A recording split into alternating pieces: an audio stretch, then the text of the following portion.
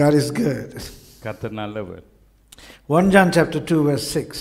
1 யோவான் 2ஆம் அதிகாரம் 6ஆம் வசனம். 1 John chapter 2 verse 6. 1 யோவான் 2:6. He that saith he abideth in him ought himself also so to walk, even as he walked. அவருக்குள் நிலைத்திருக்கிறேன் என்று சொல்லுகிறவன் அவர் நடந்தபடியே தானும் நடக்க வேண்டும். For the last many weeks we are meditating on this verse. கடந்த ஒரு சில வாரங்களாகவே இந்த வசனத்தின் அடிப்படையில் நாம் தியானித்து If வருகிறோம். we say that we are in Christ, we should walk as he walked. கிறிஸ்துவுக்குள் இருக்கிறேன் என்று சொல்லுவோமானால் அவர் நடந்தபடியே நாமும் நடக்க வேண்டும். And the first topic we have chosen, நாம் தெரிந்தெடுத்த முதலாவது தலைப்பு, we have to walk in newness of life. புதிதான ஜீவன் உள்ளவர்களாய் நாம் நடக்க வேண்டும். Romans chapter 6, ரோமர் 6ஆம் அதிகாரம், when we read from verse 4 to 6, 4 6 வசனங்களை நாம் we are வாசிப்போம். baptized with the very same purpose that we should walk in the newness of life. புதிதான ஜீவன் உள்ளவர்களாய் நாம் நடக்கும்படிக்கு நாம் அவருக்குள் ஞானஸ்தானம் பெற்றிருக்கிறோம். How is that possible? அது எப்படி சாத்தியம்? Ephesians chapter 4, எபேசியர் 4 verses 22, 23 and 24. 22, 23, 24. Our spirit becomes new. நம்முடைய ஆவி புதிதாகிறது. When we have the newness of the spirit, புதிதான ஆவி உள்ளவர்களாய் that influences our thought process. நம்முடைய சிந்தனை ஓட்டத்திற்குள் ஒரு தாக்கத்தை ஏற்படுத்துகிறது. When we are renewed in our thought process, நம்முடைய சிந்தனை ஓட்டம் புதிதாகும் பொழுது our lifestyle changes. நம்முடைய வாழ்க்கை முறை மாறுகிறது. Our spirit is renewed. நம்முடைய ஆவி புதிதாகும் பொழுது That influences our soul. அது ஆத்மாவுக்குள் ஒரு தாக்கத்தை ஏற்படுத்தி, And when our mind is renewed, நம்முடைய சிந்தை புதிதாகும் பொழுது we are transformed. நாம் மறுரூபமாகிறோம். Our lifestyle changes. நம்முடைய வாழ்க்கை முறையே மாறுகிறது. And what is that lifestyle? அந்த வாழ்க்கை முறை எது? We are meditating from Colossians chapter 3 verse 10. கொலோசியர் 3ஆம் அதிகாரம் 10ஆம் வசனத்திலிருந்து நாம் தொடர்ந்து தியானித்து It வந்தோம். is to the likeness of to the full knowledge of one that has created us. நம்மை சிருஷ்டித்தவருடைய சாயலுக்கு அப்பான பூரண அறிவடையும்படிக்கு He has created us. He has manufactured us. அவர்தான் நம்மை தயாரித்திருக்கிறார். And நம்மை he has got a purpose. அவருக்கு ஒரு நோக்கம் உண்டு. He knows how we should talk. நாம் எப்படி பேச வேண்டும் என்று Where அவருக்கு should தெரியும். we save our money? எங்கே நம்முடைய பணத்தை சேமிக்க வேண்டும், How should we dress? எப்படி உடுத்த வேண்டும், What should our interpersonal relationship be? நம்முடைய தனி மனித உறவுகள் எப்படி இருக்க So வேண்டும். he has created us and he has got a manual. அவர் நம்மை சிருஷ்டித்திருக்கிறார். அவருக்கு என்று ஒரு அறிவுரை கையேடு உண்டு. And that is the word of God. அதுதான் கர்த்தருடைய வார்த்தை. So according to that knowledge, அந்த அறிவின்படி we want to have our lifestyle. நம்முடைய வாழ்க்கை முறையை நாம் மாற்றிக்கொள்ள விரும்புகிறோம். Because he has created us. ஏனெனில் அவர் நம்மை Then சிருஷ்டித்திருக்கிறார். we can have the newness of life in us. அப்பொழுது நமக்குள்ளே புதிதான ஜீவன் உள்ளவர்களாய் நாம் நடப்போம். To understand that, we have chosen one passage. இதை புரிந்து கொள்ள நாம் ஒரு வேத பகுதியை தெரிந்தெடுத்தோம். Colossians chapter 3 from verse 1 to chapter 4 verse 6. கொலோசியர் 3ஆம் அதிகாரம் 1ஆம் வசனத்திலிருந்து 4ஆம் அதிகாரம் 6ஆம் வசனம் மட்டுமாய். Probably for the last 6 or so weeks we are meditating on that one passage. ஒருவேளை கடந்த 6 வாரங்களாக நான் நினைக்கிறேன் அந்த ஒரு பகுதியை தான், வேத பகுதியை தான் தொடர்ந்து தியானித்து We வருகிறோம். divided that into two parts. அதை இரண்டாக பிரித்தோம். Part 1, முதல் பகுதி Colossians chapter 3 from verse 1 to 17. கொலோசியர் 3ஆம் அதிகாரம் 1 17 வசனங்கள். And we meditated 7 points on that. அதிலே 7 குறிப்புகளை தியானித்தோம். Just I go through those points very quickly. வேகமா இந்த குறிப்புகளை கடந்து செல்கிறேன். When we want to have a newness of life, புதிதான ஜீவன் உள்ளவர்களாய் நடக்க வேண்டுமானால் we should set our affection on the things which are above. மேலானவைகள் மேல் நம்முடைய நாட்டம் இருக்க வேண்டும். Because we want to have a new lifestyle. ஏனென்றால் புதிதான ஜீவன் உள்ளவர்களாய் நடக்க No more விரும்புகிறோம். we are living for this world. இனி உலகத்திற்காக ஜீவிப்பதில்லை. We have to set our affection on the things which are above. நம்முடைய நாட்டத்தை மேலானவைகள் மேல் பதிக்க So வேண்டும். when we have got that high goal, அந்த உன்னத லக்கு இருக்கும் பொழுது we have to mortify base things which are in our life. நம்முடைய வாழ்க்கையில காணப்படுகிற கீழ்த்தரமான காரியங்களை சாகடிக்க வேண்டும். When we have set our affection on the things which are above, மேலானவைகள் மேல் நம்முடைய நாட்டத்தை பதிக்கும் பொழுது we cannot indulge in adultery, fornication, unclean things, etc., etc. விபச்சாரம், வேசித்தனம், அசுத்தமான போன்ற காரியங்களிலே நம்மால் ஈடுபட முடியாது. Even the name of those things we can't pronounce. அவைகளின் பேர் முதலானவைகளை நம்மால் வாயில உச்சரிக்கவும் So we கூடாது. must mortify the elements which produce these things. அவைகளை உண்டு பண்ணுகிற அவயவங்களை நாம் சாகடிக்க வேண்டும். Not only that, அது மாத்திரமல்ல, even the silly things like anger, wrath, vain jangling, When we can't have all those things because we have set our affection on the things which are above and we want to have the newness of life. நம்முடைய நாட்டத்தை மேலானவர்கள் மேல் நாம் பதித்திருக்கிறபடியால் புதிதான ஜீவன்களை நடக்க விரும்புகிறபடியால் கோபம், மூர்க்கம், தூஷணமான வம்பு வார்த்தை இவைகள் எல்லாம் கூட நம்முடைய வாழ்க்கையிலே காணப்படலாம். Number 4, we can't lie one to another. நான்காவது, ஒருவருக்கொருவர் பொய் சொல்லக்கூடாது. In this newness of life we have to put on charity. இந்த புதிதான ஜீவன்களால் நடப்பதிலே நாம் அன்பை தரித்துக் கொள்ள வேண்டும். And we must have a grateful nature. ஒரு நன்றி அறிதல் உள்ளவர்களாய் நாம் இருக்க வேண்டும்.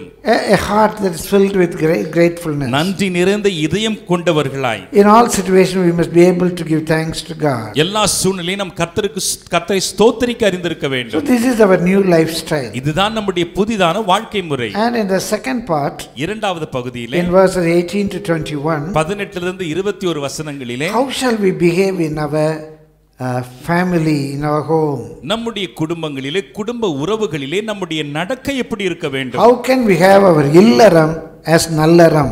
ஒரு நம்முடைய இல்லறம் எப்படி நல்லறமாய் மாற வேண்டும்? So Colossians chapter 3 from verse 18 to 21. கொலோசியர் 3ஆம் அதிகாரம் 18 லிருந்து 21ஆம் வசனம். For the last 2 weeks we are meditating on it. கடந்த 2 வாரங்கள் அதனையே தியானித்து வருகிறோம். Let me continue in that.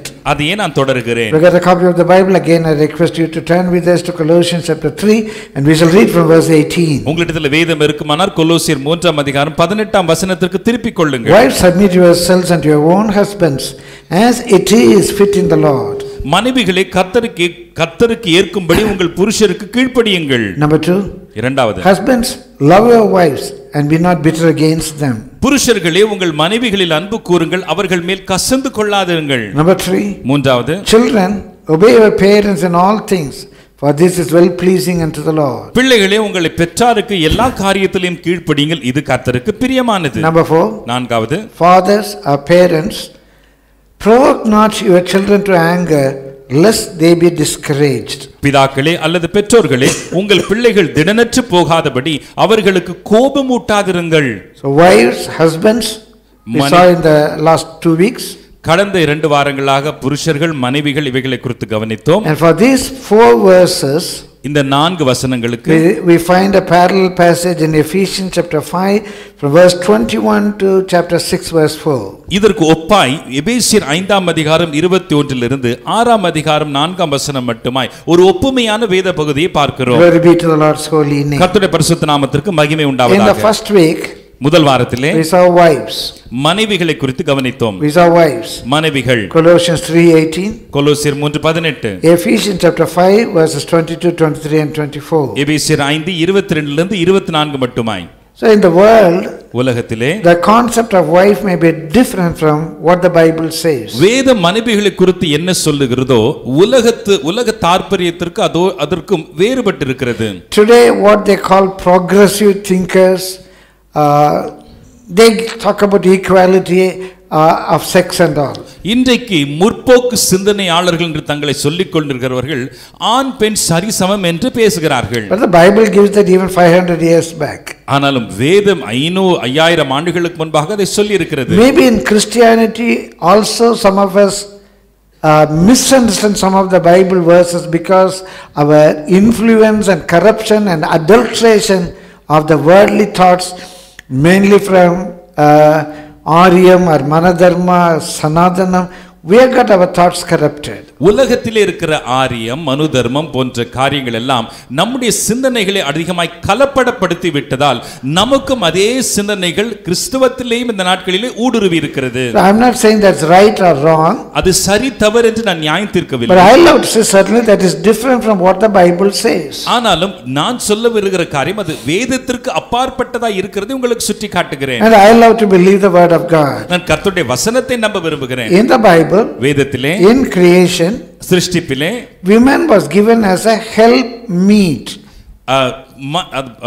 பெண்கள் அல்லது மனைவிகள் புருஷருக்கு தக்க துணையாய் கொடுக்கப்பட்டார்கள். It's not a help mate, it's a help meet. உதவியாளர்கள் அல்ல, தக்க துணை. A help to meet the need of the husband. புருஷருடைய தேவையை சந்திக்கக்கூடிய ஒரு துணை. She makes the man complete. அந்த மனுஷனை அல்லது புருஷனை அவள் தான் நிறைவாக்குகிறாள். She is a complement. அவள் அவளை நிறைவாக்குகிறவளாய் இருக்கிறாள். Without her, அவள் இல்லாமல் he is not complete. அவன் முழுமை அடைவதில்லை. Please listen carefully. கவனமாய் கேளுங்கள். Who is stronger? One who helps or one who is helped? யார் வலிமை மிக்கவர்கள்? உதவியை பெற்றுக் கொள்கிறவரா அல்லது உதவி செய்கிறவரா? God says, I help you. கர்த்தர் சொல்லுகிறார், நான் உனக்கு உதவுகிறேன். Because God is my helper. கர்த்தர் எனக்கு உதவி செய்கிறபடியினால் He cannot be inferior to me. அவர் எந்த விதத்திலும் என்னோடு ஒப்பிட்டு பார்க்கும்போது தரைக்குறைவாய் மாறுறது. I need somebody's help. ஒருவருடைய உதவி எனக்கு தேவை. Because I am unable to do it on my own. ஏனென்றால் என்னால் அந்த காரியத்தை தனித்து செய்ய முடியவில்லை. So one who is coming to help me is not in any way inferior to me. எனக்கு உதவி செய்ய வருகிறவர் எந்த விதத்திலும் என்னோடு கூட குறைவானவர் அல்ல. Our worldly thinking is different. உலக சிந்தனை வேறு விதமாய் இருக்கிறது. Only the wife makes husband complete according to the Bible. வேதத்தின்படி மனைவிதான் புருஷனானவனை முழுமையாக்குகிறாள். Number 2, in Christ, இரண்டாவது கிறிஸ்துவிலே both are equal. இரண்டு பேரும் சரிசமம். There is no inferior superior. மேலானவர்கள் கீழானவர்கள் என்ற தர பிரிவு இல்லை. Number 3, மூன்றாவது, is there hierarchy in the family? குடும்பத்திலே இருக்கிற ஏற்றத்தாழ்வு உண்டா? In the Bible, வேதத்திலே கீழ்ப்படி மேற்படி, கீழ்ப்படி மேற்படி, it doesn't speak about a hierarchy. அது ஏற்றத்தாழ்வுகளை காண்பிக்கவில்லை. அதிகார அடக்கமைவு. It's a type of an order. அது அதிகார அடக்கமைவை காண்பிக்கவில்லை. It is only a படிநிலை. அது ஒரு படிநிலை. One padi is கீழ்ப்படி, another padi is மேல்படி. ஒரு படி கீழ்ப்படி, இன்னொரு படி மேல்படி. When you want to go up, மேல போகணும்னா you have to step into the கீழ்ப்படி, then you have to go to the மேல்படி. முதல்ல கீழ்ப்படியில கால் வைக்கணும், அதுக்கு அப்புறம் தான் மேல்படியில கால் வைக்க When you முடியும். want to come down, கீழ வரணும்னா you have to keep your foot on your மேல்படி, then on the கீழ்ப்படி. முதல்ல மேல்படியில கால் வச்சா அதுக்கு பிற்பாடு தான் கீழ்ப்படியில கால் வைக்க They முடியும். are two padis. அது ரெண்டுமே இரண்டு படிகள். It is not a hierarchy. அது அதிகார அடக்கமைவு அல்ல. It is in Philippians chapter 2 we saw. Philippians 2ஆம் அதிகாரத்திலே பார்க்கிறோம். Jesus was equal to God. இயேசு தேவனுக்கு நிகரானவர். But he was not taking that as a robbery. ஆனாலும் அதை கொள்ளையாடின பொருளாக அவர் எண்ணாமல் And he obeyed. Our கீழ்ப்படிந்தார். God and Jesus are one. தேவனும் இயேசுவும் ஒன்றே. But Jesus, in his role, he obeyed God. அவர் ஆற்ற வேண்டிய பங்கிலே இயேசுவானவர் பிதாவுக்கு கீழ்ப்படிந்து நடந்தார். Glory be to the Lord's holy name. கர்த்தருடைய பரிசுத்த நாமத்திற்கு மகிமை உண்டாவதாக. So it is only a role to play. அது அவரவர் ஆற்ற வேண்டிய பங்கு. As I was telling you the other day, வேறொரு நாள் உங்களுக்கு சொன்னது போல, a hen cannot say, I will crow tomorrow and you lay eggs. ஒரு நாள் கோழி சொல்ல முடியாது, நான் கூவுறேன், நீ வந்து சேவலை பார்த்து நீ முட்டை இடுன்னு சொல்ல முடியாது. It's a role to play. அவரவர் ஆற்ற வேண்டிய பங்கு. My husband has got a role to play, a wife has got a role to play. என் புருஷன் செய்ய வேண்டிய வேலைன்னு இருக்கு, என்னுடைய மனைவிக்கு ஒரு பங்கு இருக்கு. The Bible says in obedience to the husband, புருஷருக்கு கீழ்ப்படிகிற காரியத்தில் வேதம் என்ன சொல்லுகிறது? It is not the lordship, it is only headship. அது துரைத்தனம் அல்ல, அது ஆதிக்கமும் அல்ல, தலைமைத்துவம். It's a beautiful word, it's only தலைமைத்துவம். அது ஒரு தலைமைத்துவம். He is the head. அவர் தலையாய் இருக்கிறார். And she is the body. தலைக்கு அவள் சரீரமாய் இருக்கிறார். Just imagine a head without the body. சரீரம் இல்லாத தலை யோசிச்சு பாருங்க. And just imagine a body without the head. சரீரமே இல்லாத தலையை யோசிச்சு பாருங்க. We call that சரீர முண்டம். அந்த சரீரத்தை நம்ம முண்டம்னு சொல்லுவோம். And Jesus, the Bible says, வேதம் சொல்லுகிறது, இயேசு he fills everything with himself. தம்மை எல்லாவற்றையும் அவர் நிரப்புகிறவராய் இருக்கிறார். And the church is the fullness of him.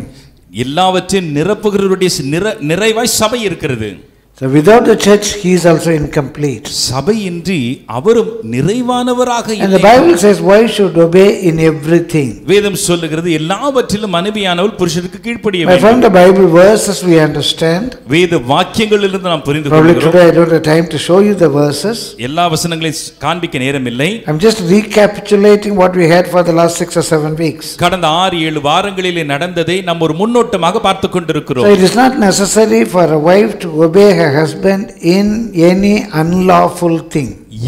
எந்த அநியாயமான அக்கிரமமான சட்டவிரோதமான காரியத்திலே மனைவியானவள் புருஷருக்கு கீழ்ப்படிய வேண்டிய அவசியம் இல்லை. Number 2, இரண்டாவது, a wife doesn't need to obey her husband in any criminal act. எந்த குற்றச் செயலுக்கும் கணவனோடு கூட மனைவி ஒத்துப்போக வேண்டியது. Number 3, the Bible is very clear, not anything that is detrimental to the interest of her soul. அவளுடைய ஆத்மாவுக்கு கேடு விளைவிக்கக்கூடிய எந்த ஒன்றுக்காகிலும் அவள் கீழ்ப்படிய வேண்டியதில்லை. So when we read it in Colossians or Ephesians, we talk about a believing family. கொலோசியர் அல்லது எபேசியர்ல நாம் பார்க்கும் பொழுது ஒரு விசுவாச குடும்பத்தை குறித்து பேசுகிறோம். Husband is a believer, wife is a believer, children are believers. கணவன் மனைவி பிள்ளைகள் ஒவ்வொருவருமே விசுவாசிகளாக இருக்கிறார்கள். But if one is a believer and another is an unbeliever, ஒருவர் விசுவாசியாக இருந்து இன்னொரு அவிசுவாசியாக இருப்பார் என்றால், the Bible very clearly says, வேதம் தெளிவாக சொல்லுகிறது, the believer should not leave the unbeliever. விசுவாசி அவிசுவாசியை விட்டு போக கூடாது. So you got a way of worship the Lord. நீங்கள் ஆராதிக்கக்கூடிய ஒரு முறைமை உண்டு. You got your faith life. உங்களுடைய விசுவாச ஜீவியம் உண்டு. The partner is an unbeliever. ஒருவேளை உங்களுடைய துணைவர் அவிசுவாசியாக இருக்கலாம். And he doesn't want to go with you. ஒருவேளை உங்களோடு கூட இந்த ஆராதனை முறைக்கு ஒத்து வரவில்லை. You can't leave him. அவரை நீங்க விட்டுற கூடாது. You can't leave him. விட்டுற கூடாது. But in the same time, அதே வேளையிலே if the unbeliever wants to go, அவிசுவாசி ஒருவேளை பிரிந்து போக வேண்டும் என்று விரும்பினால், because of your religious style, உன்னுடைய மத நம்பிக்கை நிமித்தமாய் the unbeliever wants to go, அவிசுவாசி பிரிந்து போக வேண்டுமானால், none of the believer is a slave. எந்த ஒரு விசுவாசியும் அதற்கு அடிமை இல்லை. The unbeliever wants to go, let him go, or let her go. அவிசுவாசி ஒருவேளை போக வேண்டும் என்று விரும்பினால் அவர் போகட்டும். So it is not that you are obeying in everything. It doesn't mean that you have to obey in something that is detrimental to the interest of your souls. எல்லா காரியத்திலும் கீழ்ப்படிய வேண்டும் என்று சொல்லும் பொழுது ஆத்மாவுக்கு கேடு விளைவிக்கக்கூடிய காரியத்திலும் கீழ்ப்படிய வேண்டும் என்றல்ல. And number 7, ஏழாவது, in the book of Genesis we read, ஆதியாகமத்திலே வாசிக்கிறோம், your desire will be to his husband and he will rule over you. உன் ஆசை அவனை பற்றி இருக்கும், அவன் உன்னை ஆண்டு கொள்ளுவான். God said that. கர்த்தர் சொல்லி இருக்கிறார், husband will rule over you. புருஷன் உன்னை ஆண்டு கொள்வான். In that passage, அந்த வேத பகுதியிலே the desire of the wife to husband and the husband ruling over the wife, both are curses. மனைவி ஆசை புருஷனை பற்றி இருப்பதும் புருஷனானவன் மனைவி ஆதிக்கம் செய்வதும் இந்த இரண்டுமே சாபங்கள். So in any house, எந்த வீட்டிலேயாவது, where the husband rules over the wife, ஒருவேளை புருஷன் மனைவியின் மேல் ஆதிக்கம் செலுத்துவானானால், and the wife desire to her husband, மனைவி ஆசை புருஷனை பற்றி இருக்குமானால், it's not a blessing, it's a curse. அது ஆசீர்வாதம் இல்லை, அது ஒரு சாபம். In other words, இன்னொரு விதத்தில், in a very simple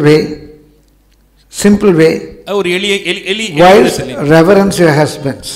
மனைவி புருஷன் மேல் பயபக்தியா இருக்கிறாள். That is respect and fear. அது மதிப்போடு கூட கலந்த மரியாதை. You must have that respect your husband. அந்த பயபக்தி இருக்க வேண்டும். And obey your husband in everything. எல்லாவற்றிலும் அவருக்கு கீழ்ப்படியுங்கள். And husbands, புருஷர்களே, in Colossians chapter 3:19, கொலோசியர் 3:19, Ephesians chapter 5 from verse 25 to 33, எபேசியர் 5:25 லிருந்து 33, these are 5 things. 5 காரியங்களை பார்த்தோம். Husbands, love your wives. புருஷர்களே, மனைவியில் அன்பு கூருங்கள். Be not bitter against them. அவர்களை கசந்து கொள்ளாதிருங்கள். And nourish and cherish your wives. போஷித்து பாதுகாக்க வேண்டும். And be joined to your wives. மனைவியோடு கூட இசைவினைப்பாய் இருங்கள். And number 5, ஐந்தாவது, let every one of you love your wife even as yourself. உங்களுடைய சொந்த சரீரத்தை அல்லது உங்களை நீங்கள் சிநேகிப்பது போல உங்கள் மனைவியில் அன்பு கூருங்கள். We love ourselves. உங்களை நீங்கள் அன்பு கூற வேண்டும். Then only we can love them. அப்பொழுதுதான் அவர்கள் மேலும் அன்பு செலுத்த முடியும். What does it actually mean? அதனுடைய பொருள் தான் என்ன? Just I want to throw some more light on it. இன்னும் அதிலே கொஞ்சம் வெளிச்சத்தை காண்பிக்க விரும்புகிறேன். Now the husband goes to his wife's house. His wife's parents. புருஷனானவன் மனைவியினுடைய பெற்றோர் வீட்டுக்கு போகிறார். To the மாமனார் மாமியார். மாமனார் மாமியாரை பார்க்க. What type of a reception he gets? எப்பேற்பட்ட வரவேற்பு அவருக்கு கிடைக்கிறது? He enjoys it. அதை அவர் அதிகமாய் மகிழ்கிறார். He likes it. அது அவருக்கு ரொம்ப சந்தோஷமா இருக்கு. If he doesn't get that respect, அவர் எதிர்பார்க்கிற வரவேற்பு அவருக்கு அங்கே கிடைக்கவில்லை. That reception, அந்த வரவேற்பு, he may be sad. Our துக்கப்படுவார். He may be angry even. கோபப்படுவார். Now the Bible says, வேதம் சொல்கிறது, love your wife as yourself. உங்களில் நீங்கள் அன்பு கூறுவது போல உங்கள் மனைவியின் மேல் அன்பு கூறுங்கள். What does it mean? அதனுடைய பொருள் என்ன? When your wife comes to your house, உங்க மனைவி உங்க வீட்டுக்கு வரும் பொழுது மாமனார் மாமியார் should give the same type of reception to that girl. அதே விதமான வரவேற்பை அந்த பெண்ணுக்கு தர வேண்டும். Suppose she doesn't get it, ஒருவேளை அவளுக்கு அது கிடைக்காவிட்டால், your husband is sad, புருஷர் துக்கப்படுகிறார், he loves his wife as himself, தன்னை போலவே அவர் மனைவியை நேசிக்கிறார். she gets a reception as he gets and he is happy about it. ஒருவேளை தனக்கு கிடைக்கிற மாதிரி மனைவிக்கு அந்த வரவேற்பு கிடைக்கும்போது அவரும் சந்தோஷப்படுவாரானால், he loves her as he loves himself. தன்னை தானே சிநேகிப்பது போல அன்பு கூறுவது போல மனைவியிலும் அன்பு கூறுகிறார். You are happy when you get it, உங்களுக்கு கிடைக்கும்போது நீங்க சந்தோஷமா இருக்கீங்க. and you are not sad when she doesn't get it. அவளுக்கு கிடைக்காத போகும்போது உங்களுக்கு வருத்தம் இல்ல. So you are unable to love her as you love yourself. உங்களில் நீங்கள் அன்பு கூறுவது போல அவளிலும் உங்களால் அன்பு செலுத்த முடியவில்லை. A Christian husband loves his wife as he loves himself. தன்னை எப்படி அன்பு கூறுகிறாரோ அதே போல தன் மனைவியிலும் ஒரு கிறிஸ்தவ புருஷன் அன்பு கூறுகிறார். And today we are going to the third part of a family life. குடும்ப வாழ்க்கையின் மூன்றாவது பகுதிக்குள்ளே கடந்து very very important, மிக முக்கியம். I am not going to give you 5 points or 7 points. 5 குறிப்போ 7 குறிப்போ சொல்ல போவதில்லை. But I am going to show you a few Bible references. ஒரு சில வேத வசனங்களை சுட்டிக்காட்ட போகிறேன். We'll go with Colossians 3:20. கொலோசியர் 3:20க்கு போவோம். Allow that you please be attentive. தயவு செய்து நீங்கள் கவனமாக இருங்கள். Even already in the beginning, brother Vinod said, put on your seat belts. ஏற்கனவே சகோதரர் வினோத் சொல்லிட்டாங்க, உங்க சீட் பெல்ட்டை போட்டுக்கோங்கன்ட்டு. There may be some jolts now and then. ஒருவேளை இடையிடையே சில வேடிக்கை விட்டுகள் இருக்கலாம். Jolt. சில அதிர்வுகள் இருக்கலாம். Not joking, jolt. சில அதிர்வுகள் ஏற்படலாம். So please have your seat belts well tightened. இந்த அதிர்வுகளை சமாளிக்க சீட் பெல்ட் டைட்டா போட்டு உட்கார்ந்துக்கோங்க. Not only for that, அதுக்கு மாத்திரமல்ல, it will help you not fall down because of your sleep. அதனா தூக்கம் வந்து நீங்க கீழ விழுந்துற கூடாது, அதுக்காக நீங்க சீட் பெல்ட் டைட்டா போட்டுக்கோங்க. Colossians 3:20. கொலோசியர் 3:20. Children, obey your parents in all things, for this is well pleasing unto the Lord. பிள்ளைகளே, உங்களை பெற்றாருக்கு எல்லா காரியத்திலும் கீழ்ப்படியுங்கள், இது கர்த்தருக்கு பிரியமானது. The parallel passage, அதற்கு ஒப்பான வேத பகுதி Ephesians chapter 6 verse 1-3. எபேசியர் 6ஆம் அதிகாரம் வசனங்கள் 1-3. Children, obey your parents in the Lord, for this is right. Honor thy father and thy mother, which is the first commandment with promise, that it may be well with thee, and thou mayest live long on the earth. பிள்ளைகளே, உங்கள் பெற்றாருக்கு கர்த்தருக்குள் கீழ்ப்படியுங்கள், இது நியாயம். உனக்கு நன்மை உண்டாயிருப்பதற்கும் பூமியில் உன் வாழ்நாள் நீடித்திருப்பதற்கும் உன் தகப்பனையும் உன் தாயும் கனம் பண்ணுவாயாக என்பது வாக்குத்தத்தம் உள்ள முதலாம் கற்பனையாய் இருக்கிறது. Obey your parents in all things. எல்லாவற்றிலும் உங்கள் பெற்றாருக்கு கீழ்ப்படியுங்கள். This is also not all inclusive. இதுவும் எல்லாம் என்றால் எல்லாவற்றையும் சேர்ந்ததல்ல. You need not obey your parents in anything that is not lawful.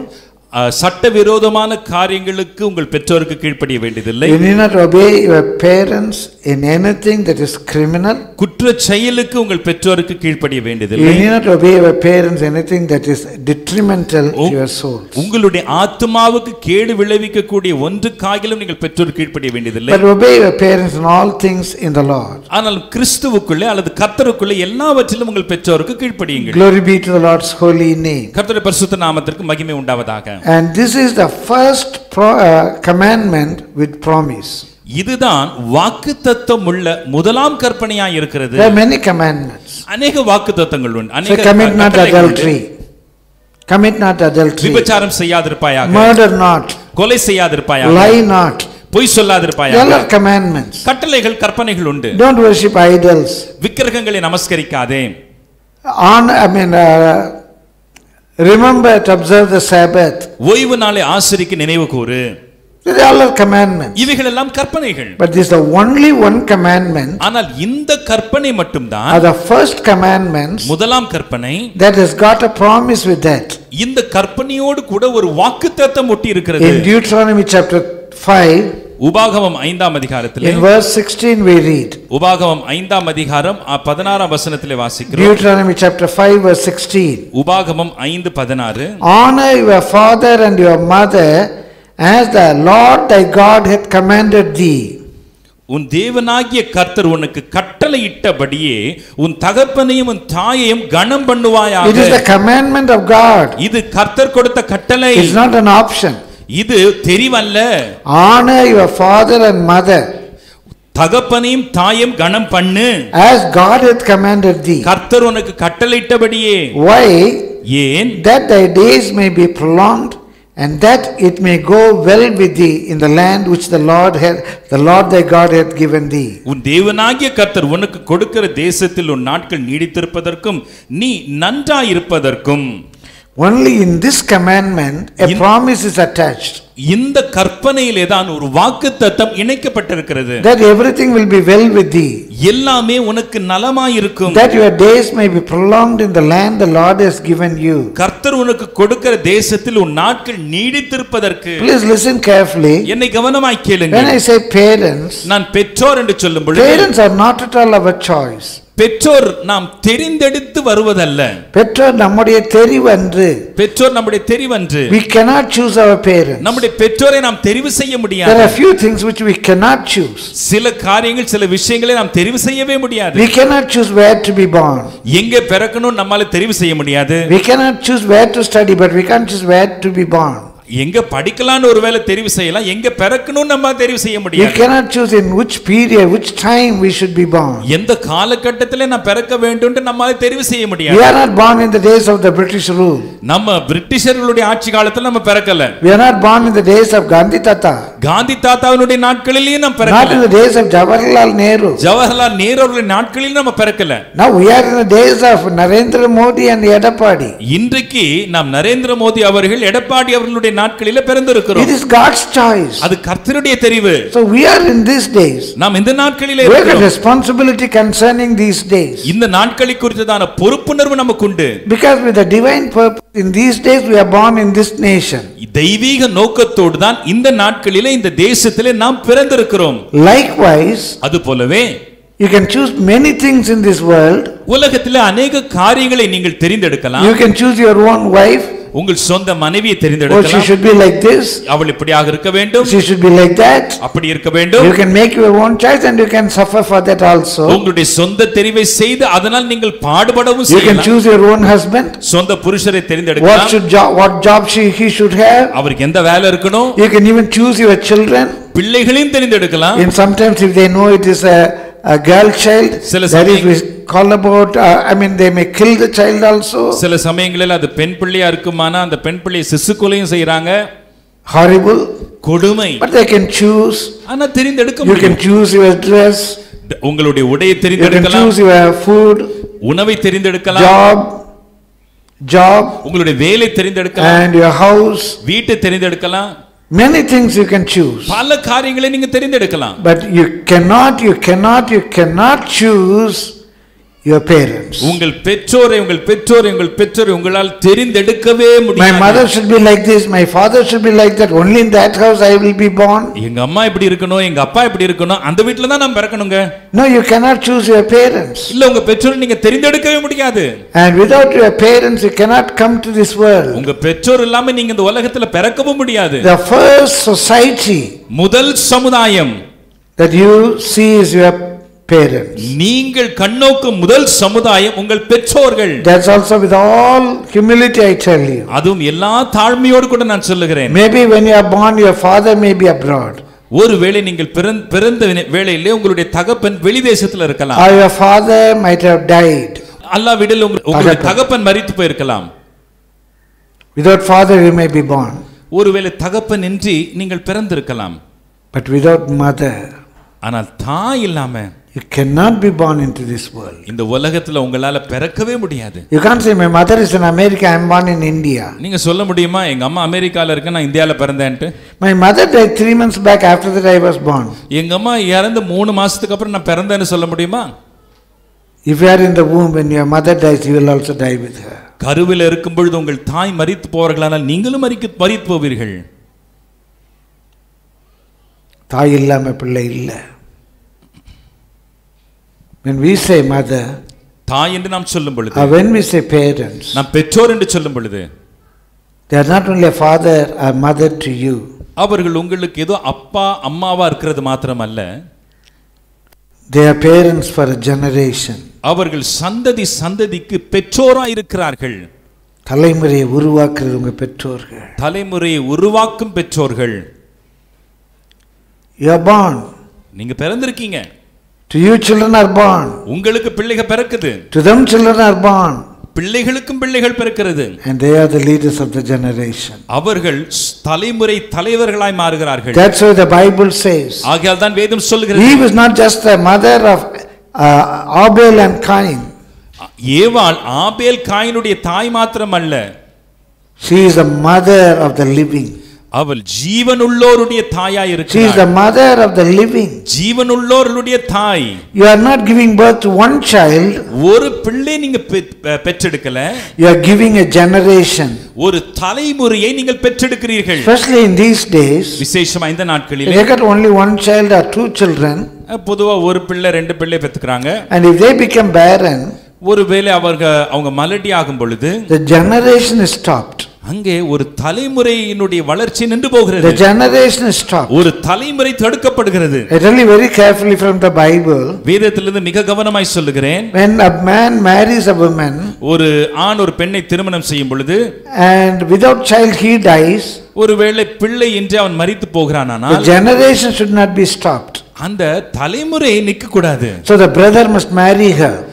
அதனால அவனுடைய சகோதரன் அவளை திருமணம் செய்து கொள்கிறான். Why was it like that?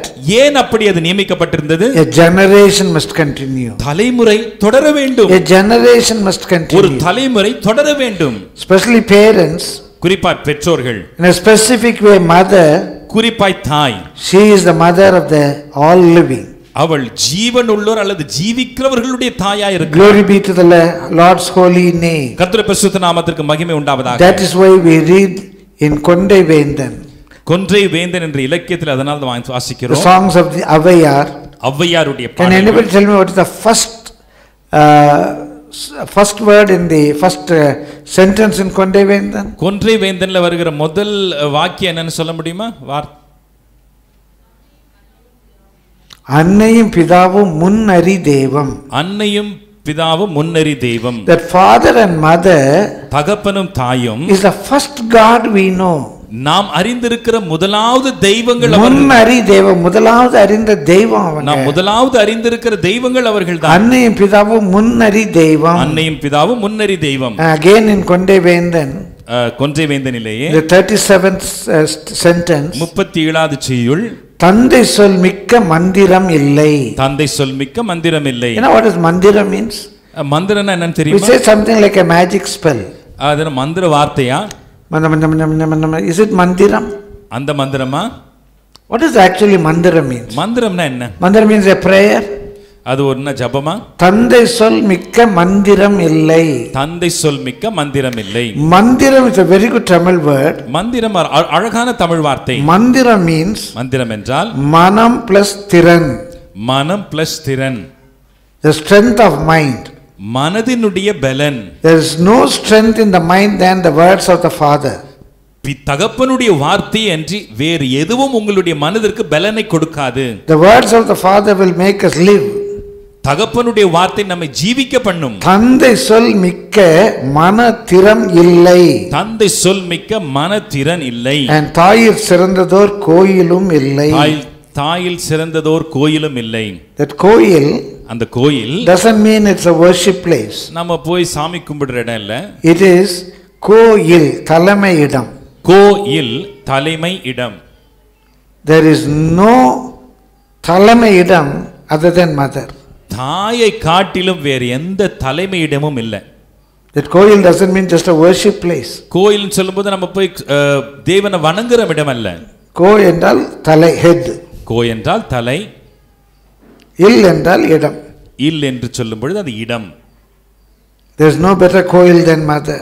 தாயை தவிர வேற எந்த கோயிலும் இல்லை. My dear brother, my dear sister. எனக்கு அருமையான சகோதரனே சகோதரி. In Proverbs chapter 30 verse 17. நீதிமொழிகள் 30:17.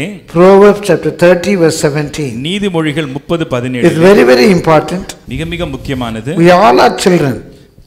நாம் எல்லோரும் பிள்ளைகள் தான். We all are children. நாம் எல்லோரும் பிள்ளைகள் We தான். all may not be parents.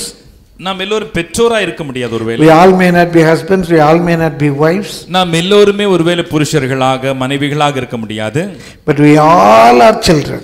நாம் எல்லோருமே பிள்ளைங்க. I got a father and mother. எனக்கு ஒரு அப்பா அம்மா உண்டு. Without father and mother nobody could have come to this world. அம்மா அப்பா இல்லாம யாருமே இந்த பூமியில பிறந்திருக்க முடியாது. So we all are children. நாம் எல்லோரும் பிள்ளைகள் தான். Please listen carefully. கவனமாய் கேளுங்கள். Proverbs chapter 30 verse 7 is very very important. மிக முக்கியமான வசனம் நீதிமொழிகள் 30:17. The eye that mocketh at his father and despiseth to obey his mother, the ravens of the valley shall pick it out, and the young eagles shall eat it. தகப்பனை பரியாசம் பண்ணி தாயின் கட்டளையை அசட்டை பண்ணுகிற கண்ணை நதியின் காகங்கள் பிடுங்கும், கழுகின் குஞ்சுகள் தின்னும். The Bible says this. வேதம் இதை சொல்லுகிறது. The eye that mocketh at his father, and the eye that despiseth to obey his mother. தகப்பனை பரியாசம் பண்ணும் கண், தாயின் கட்டளை அசட்டை பண்ணுகிற கண். The ravens of the valley shall pick it out, நதியின் and the young eagles shall eat it. நதியின் காகங்கள் அவைகளை பிடுங்கும், கழுகின் குஞ்சுகள் அவைகளை தின்னும். Is it true or not? உண்மையா பொய்யாங்க? The Bible says. வேதம் சொல்லுகிறது. Then it must happen. அப்படி வேதம் சொன்னாது நடக்கணும் இல்லையா? But we don't see that. ஆனா அப்படி நடக்கிறது நம்ம பார்க்கிறது இல்லையே. We don't see any kaka coming and plucking out the eyes of somebody. எந்த காக்கா வந்து யாருடைய கண்ணையும் பிடுங்கறத நான் பார்க்கவில்லையே. Or we don't see the eagles, young eagles coming and eating up the eyes of the disobeying children. அல்லது கீழ்ப்படியாம இருக்கிற பிள்ளைகளுடைய கண்களை குஞ்சுகள் அல்லது கழுகின் குஞ்சுகள் வந்து திங்கிறதை நம்ம பார்க்கலையே. But the Bible says. ஆனா வேதம் சொல்லுகிறது. What is that? அப்படியானால் என்ன? Listen carefully. கவனமாய் கேளுங்கள். The ravens of the valley and the young eagles, they speak about evil spirits. நதியின் காகங்கள் கழுகின் குஞ்சுகள் பொல்லாத ஆவிகளை சுட்டி காட்டுகிறது. When the children disobey the parents, பிள்ளைகள் பெற்றோருக்கு கீழ்ப்படிய மறுக்கும் பொழுது, even one of their eyes, அவர்களுடைய ஒரு கண்ணானாலும் சரி, just despise what the father says, அப்பா சொல்றத அசட்டை பண்றது, just mock at him, அவரை பரியாசம் பண்றது, not even his words, அவருடைய வார்த்தை கூட இல்ல, அந்த கண்ணு, அவர்களுடைய கண், அந்த கண்ணிலே ஒரு கேலி, கண்ணிலேயே ஒரு கேலி அடிக்கிறது. அது ரெண்டு கண்ணு கூட இல்ல, ஒரே ஒரு கண்ணு, ரெண்டு கண்ணு அல்ல, ஒரு கண்ணிலே கேலி பண்ணுவது. And despise the mother. தாயை அசட்டை பண்ணுவது. The Tamil word asata is very good word. Tamil வார்த்தை அசட்டை மிக அருமையான வார்த்தையா இருக்கு. Always I say in a Tamil word that agaram comes as a munvottu, it gives the opposite meaning. எப்பொழுதுமே தமிழில ஆ என்கின்ற அந்த அகரம் முன்னொட்டாக வரும் பொழுது அது எதிர்வினை, அது எதிர்பொருளை தருகிறது. நீதி அநீதி, நியாயம் அநியாயம், கிரமம் அக்கிரமம், like that. நீதி அநீதி, நியாயம் அநியாயம், கிரமம் அக்கிரமம், அது போன்றது. சட்டை அசட்டை. சட்டை அசட்டை. What is சட்டை? சட்டைனா என்ன? சட்டை is a type of a cover. சட்டை என்று சொல்லும் பொழுது ஒரு நம்மை போர்த்தி கொள்ளக்கூடிய ஒன்று. Discipline. அது ஒழுக்கம். A frame. அது ஒரு கட்டடம். சட்டம். அது ஒரு சட்டம். We have got a சட்டை. நமக்கு ஒரு சட்டை இருக்கு. And our body is within that. நம்முடைய சரீரம் இந்த சட்டைக்குள்ள மறைஞ்சிருக்கு. Our undergarments are within that. அதுக்குள்ள தான் நம்முடைய உள்ளாடைகள் இருக்கு. We got சட்டை போட்டுருக்கோம். அது நம்ம சட்டை போட்டுருக்கோம். This சட்டை only English we say shirt. இந்த சட்டையை தான் ஆங்கிலத்துல ஷர்ட்னு சொல்றோம். Many of the English words are from Tamil. பல ஆங்கில வார்த்தைகள் தமிழிலிருந்து வந்தவைகள். சட்டை is shirt. சட்டை தான் ஷர்ட். What is சட்டை? சட்டைனா என்ன? It contains everything else inside. எல்லாவற்றையும் அதற்குள்ளே அடக்கிக் கொள்ளுகிற ஒன்று. What is அசட்டை? அசட்டைனா என்ன? Just opposite that. அதற்கு எதிர்ப்பதம். Just leaving it loose. எல்லாவற்றையும் அப்படியே ஃப்ரீயா லூஸா விட்டுறது. No cover. எந்த ஒரு போர்வையும் இல்ல. No response to what the mother says. அம்மா சொல்ற காரியத்திற்கு மதிப்பு கொடுக்கிறது இல்ல. சட்டை பண்றதே கிடையாது. சட்டை பண்றது இல்ல. And what happens? என்ன நடக்கிறதாம்? The evil spirits pluck their eyes.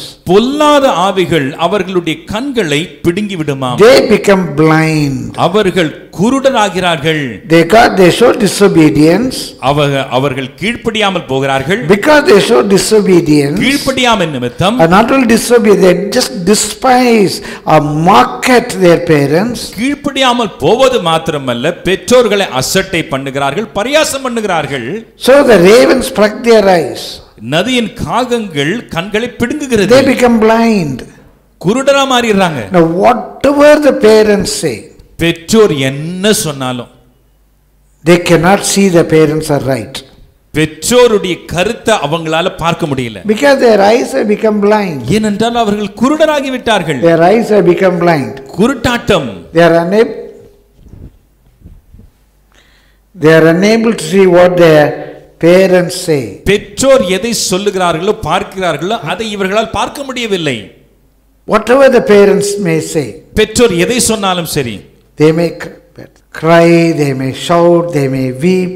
அவங்க அழலாம், அவங்க கதறலாம், அவங்க கூக்குரலிடலாம். They cannot see that. அதை அவங்களால பார்க்கவே முடியல. Just to make it clear, I tell you. இதை தெளிவாக்க ஒன்றை சொல்லுகிறேன். Say this type of a kadal, what they say in the mythology. பொதுவாக நம்முடைய இதிகாசங்களிலே காதலை குறித்து என்ன சொல்லப்பட்டிருக்கிறது? It's an arrow that was shot by Manmadan. அது மன்மதன் விடும் அம்பு. On whom it strikes, அந்த அம்பு யாரை தாக்குகிறது? and he gets into the net of love. அந்த தாக்கப்பட்டவன் அல்லது அம்பை பெற்றுக்கொண்டவன் அந்த காதல் வலையிலே விழுந்து விடுகிறான். The same thing in Greek mythology. கிரேக்க இதிகாசத்திலேயும் they call it the arrow of the Cupid. அதை அந்த அம்பை குப்பிட் என்று சொல்லுகிறார்கள். The arrow of the Cupid. குப்பிடுடைய அம்பு. குப்பிடினுடைய அம்பு என்று சொல்லுகிறார்கள். Whether it is of Manmadan or of the Cupid, அது எய்வது மன்மதனாக இருந்தாலும் குப்பிடாக இருந்தாலும் maybe work of some spirit. அது ஒரு ஆவியின் கிரியை. Because of some spirit. ஏதோ ஒரு ஆவியின் கிரியை. When they are caught in that, அந்த வலையில அவர்கள் அகப்படும் பொழுது, whatever the parents say, பெற்றோர் என்னதான் சொன்னாலும் they cannot see to it. அவங்களால அந்த பெற்றோர் பார்வை பார்க்கவே முடியாது. All a love and affection. எல்லா அன்போடும் கரிசனையோடு parents educate that girl. பெற்றோர் அந்த பிள்ளைக்கு நல்ல படிப்பு கொடுப்பாங்க. And the parents got a very high hope about her future. தன்னுடைய மகளை குறித்து பெரிய ஒரு நம்பிக்கை வச்சிருப்பாங்க. Somewhere this arrow gets shot at her. எங்கேயோ இந்த அம்பு அவளை தாக்குகிறது. And she falls in love with somebody who is not a match to her. தனக்கு நிகரில்லாத தன்னோடு சரிசமம் இல்லாத ஒரு மனுஷனோடு கூட அவள் அன்பில் காதலில் விழுகிறாள். The mother is crying. தாய் அழுகிறாள். The mother is speaking. அம்மா பேசுறாங்க. The mother is hitting. அம்மா அடிக்கிறாங்க. Nothing she is able to see. ஒண்ணும் அவளுக்கு உரைக்கிறது இல்ல. The father is saying, அப்பா சொல்றாரு, no, இல்ல, this is the life I want to live. இந்த வாழ்க்கை தான் எனக்கு வேணும். She elopes with him. அவனோடு கூட ஓடி போயிடுறான். After few months, ஒரு சில மாதங்கள் கழித்து, after a few years, சில வருடங்கள் கழித்து, she realizes, அவள் புரிந்து கொள்ளுகிறாள். why could not she see it earlier? ஏன் அவளால் அதற்கு முன்பு பார்க்க முடியவில்லை? Eyes have become blind. கண் குருடாயிடுச்சு. Probably she would understand that when she becomes a mother. ஒருவேளை அவள் தாயாக மாறும் பொழுது அதை புரிந்து கொள்ளுவாளோ என்னவோ.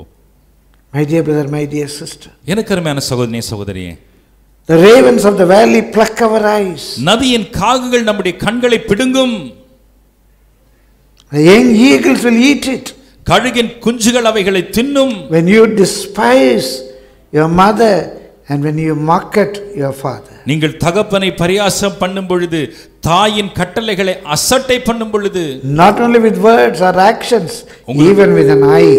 ஒரு வார்த்தை உங்களுடைய செயல்களினால் அல்ல, உங்களுடைய உன் கண் பார்வையினாலே நீங்கள் அப்படி செய்யும் பொழுது. My dear brother, my dear sister, எனக்கு அருமையான சகோதரனே, why do we disobey? ஏன் நாம் கீழ்ப்படியாமல்? I show you from the Bible. வேதத்திலிருந்து காண்பிக்கிறேன். Ephesians chapter 2 verse 2.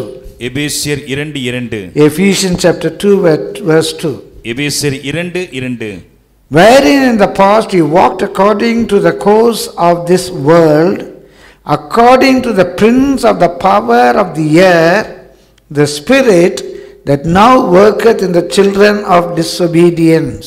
அவைகளில் நீங்கள் முற்காலத்திலே இவ்வுலக வழக்கத்திற்கேற்றபடியாகவும் கீழ்ப்படியாமின் பிள்ளைகளிடத்தில் இப்பொழுது கிரியை செய்கிற ஆகாயத்து அதிகார பிரபுவாகிய ஆவிக்கேற்றபடியாகவும் நடந்து கொண்டீர்கள். We disobey because of the work of the prince of the power of the air. ஆகாயத்து அதிகார பிரபுவின் கிரியை நிமித்தமாய் நாம் கீழ்ப்படியாமல் போகிறோம். Say, parents say, பெற்றோர் சொல்லுகிறார்கள், no, don't dress like this. இல்ல இல்ல இப்படி எல்லாம் உடுத்தாதம்மா. No, I want to dress like this. நான் இப்படி தான் உடுத்துவேன். Why you are unable to obey?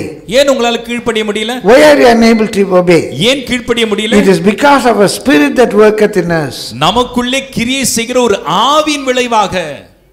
The parents say, don't play this game. பெற்றோர் சொல்லுகிற பிள்ளைகளிடத்துல இந்த விளையாட்டை நீ விளையாடாத. Don't play this video game. இந்த வீடியோ விளையாட்டு விளையாடாத. But you have got a drive to play that. ஆனா அத விளையாடணும்ன்ற ஒரு ஊந்துதல் உங்களுக்கு. What is the force for that? அதை ஊந்தி தள்ளுகிற சக்தி எது? What is the force for that? எந்த சக்தி எது? It is the spirit that worketh in you. உங்களுக்குள்ளே கிரியை செய்கிற ஆவி. Don't go for that party. அந்த பார்ட்டிக்கு போகாத. Don't mix with that girl. அந்த பொண்ணோட நீ சேராத. Don't dress like this. இப்படி உடுத்தாத. Don't stand like this. இப்படி நிக்காத. You don't know anything. உனக்கு ஒண்ணுமே தெரியாது. You don't know any work. உனக்கு always say don't do this, don't do that. வேற எந்த வேலையும் இல்லை. இத செய்யாத அத செய்யாத இதே சொல்லிட்டு. I don't want to obey. நான் கீழ்ப்படிய எனக்கு விருப்பம் இல்லை. Why are you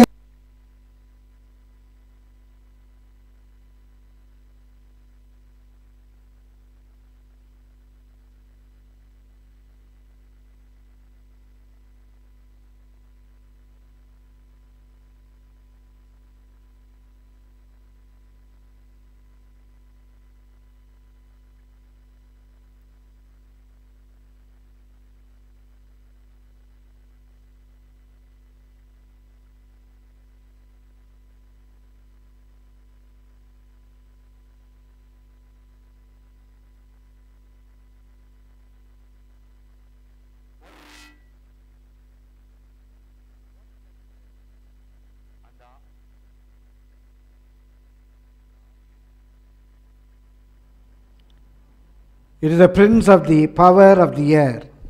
ஆகாயத்து அதிகார பிரபுவினுடைய ஆவி. That is the spirit that works in the course of the world. அந்த ஆவிதான் இந்த உலகத்திலே கிரியை செய்கிறது. In the course of this world. இந்த உலக ஓட்டத்திலே. Same spirit works in the children of God. அதே ஆவி தேவ பிள்ளைகளிடத்திலும் கிரியை செய்கிறது. When it works in them, they are unable to obey. அது அவர்களுக்குள்ளே கிரியை செய்யும் பொழுது அவர்களால் கீழ்ப்படிய முடியவில்லை. When you don't obey, நாம் கீழ்ப்படியாமல் போகும் பொழுது your eyes will be plucked. உங்கள் கண்கள் பிடுங்கப்படும். You will become totally blind. முற்றிலுமாய் குருடராவீர்கள். In Proverbs 20:20, நீதிமொழிகள் 20:20 whoso curseth his father or his mother, his lamp shall be put out in obscure darkness. தன் தகப்பனையும் தன் தாயையும் தூஷிக்கிறவனுடைய தீபம் காரிருளில் அணைந்து போம். Whoso curseth his father or his mother, தன் தகப்பனையும் தன் தாயையும் தூஷிக்கிறவன், his lamp shall be put out in obscure darkness. அவனுடைய தீபம் காரிருளில் அணைந்து போம். So you got some light. உங்களுக்கு ஒரு வெளிச்சம் இருக்கு. Help of your friends, உங்க நண்பர் மூலமா கிடைச்ச your வெளிச்சம், talents, உங்களுடைய தாளந்துகள், your studies, உங்களுடைய படிப்பு, your samarthyam, உங்களுடைய சாமர்த்தியம், you got some light. கொஞ்சம் வெளிச்சம் உங்களுக்கு இருக்கு. You are walking in that light. அந்த வெளிச்சத்துல நடக்கிறீங்க. There's light outside also. வெளியிலயே வெளிச்சம் இருக்கு. You thought that you could manage. உங்களால சமாளிக்க முடியும்னு நினைக்கிறீங்க. With this job I can manage. இந்த வேலையில நான் சமாளிச்சிடலாம். With this education I can manage. இந்த படிப்பை வச்சு நான் சமாளிக்கலாம். You think that you can manage. சமாளிக்கலாம் நினைக்கிறீங்க. And you are going on. தொடர்ந்து அதே வழியில போறீங்க. There's pitch darkness outside. வெளியிலே காரிருள். But you have got some light. உங்களுக்கு ஏதோ கொஞ்சம் வெளிச்சம் இருக்கு. And you are walking in that light. அந்த வெளிச்சத்துல நடக்கிறீங்க. And suddenly சடுதியில் the light will be put off. அந்த விளக்கு அணைந்து போகும். And you will find yourself in obscure darkness. நீங்கள் முற்றிலுமாய் கார் இருளிலே சிக்கிக் கொள்வீர்கள். Probably you may not know what to do next. அடுத்து என்ன செய்யறதுன்னு தெரியாது. Till that point you will be going on and on. அம்மட்டுமாய் அந்த நிமிடம் மட்டுமாய் நீங்க தொடர்ந்து சென்று கொண்டே இருப்பீர்கள். In Proverbs 23:22, நீதிமொழிகள் 23:22 hearken unto thy father that begat thee, and despise not thy mother when she is old. உன்னை பெற்ற தகப்பனுக்கு செவி கொடு, உன் தாய் வயது சென்றவளாகும் பொழுது அவளை அசட்டை பண்ணாதே. This is the Bible command. இது வேதத்தினுடைய கட்டளை. If they disobey, ஒருவேளை அவர்கள் கீழ்ப்படியாமல் in an extreme situation, ஒரு மோசமான சூழ்நிலையில், probably nobody is in that condition here, கண்டிப்பாக அந்த நிலையிலே இங்கே யாருமே இல்லை. but I want to show you what the Bible says. ஆனால் வேதம் சொல்லுகிறது சுற்றி காட்டுகிறேன். I don't think again I tell you nobody is in that condition. மறுபடியும் நான் சொல்லுகிறேன், அந்த நிலையில இங்க யாரும் இல்ல. If a man, Deuteronomy chapter 21 from verse 18. Deuteronomy. உபாகமம் 21:18. Deuteronomy chapter 21 verse 18. உபாகமம் 21:18. If a man have a stubborn and rebellious son or daughter, a man have a stubborn and rebellious son, கீழ்ப்படியாமல் போகிற அடங்காத துஷ்ட பிள்ளை ஒருவனுக்கு இருந்தால், okay, I'll read that verse. If a man have a stubborn and rebellious son which will not obey the voice of the father or the voice of the mother, and that when they had chastened him will not hearken unto them.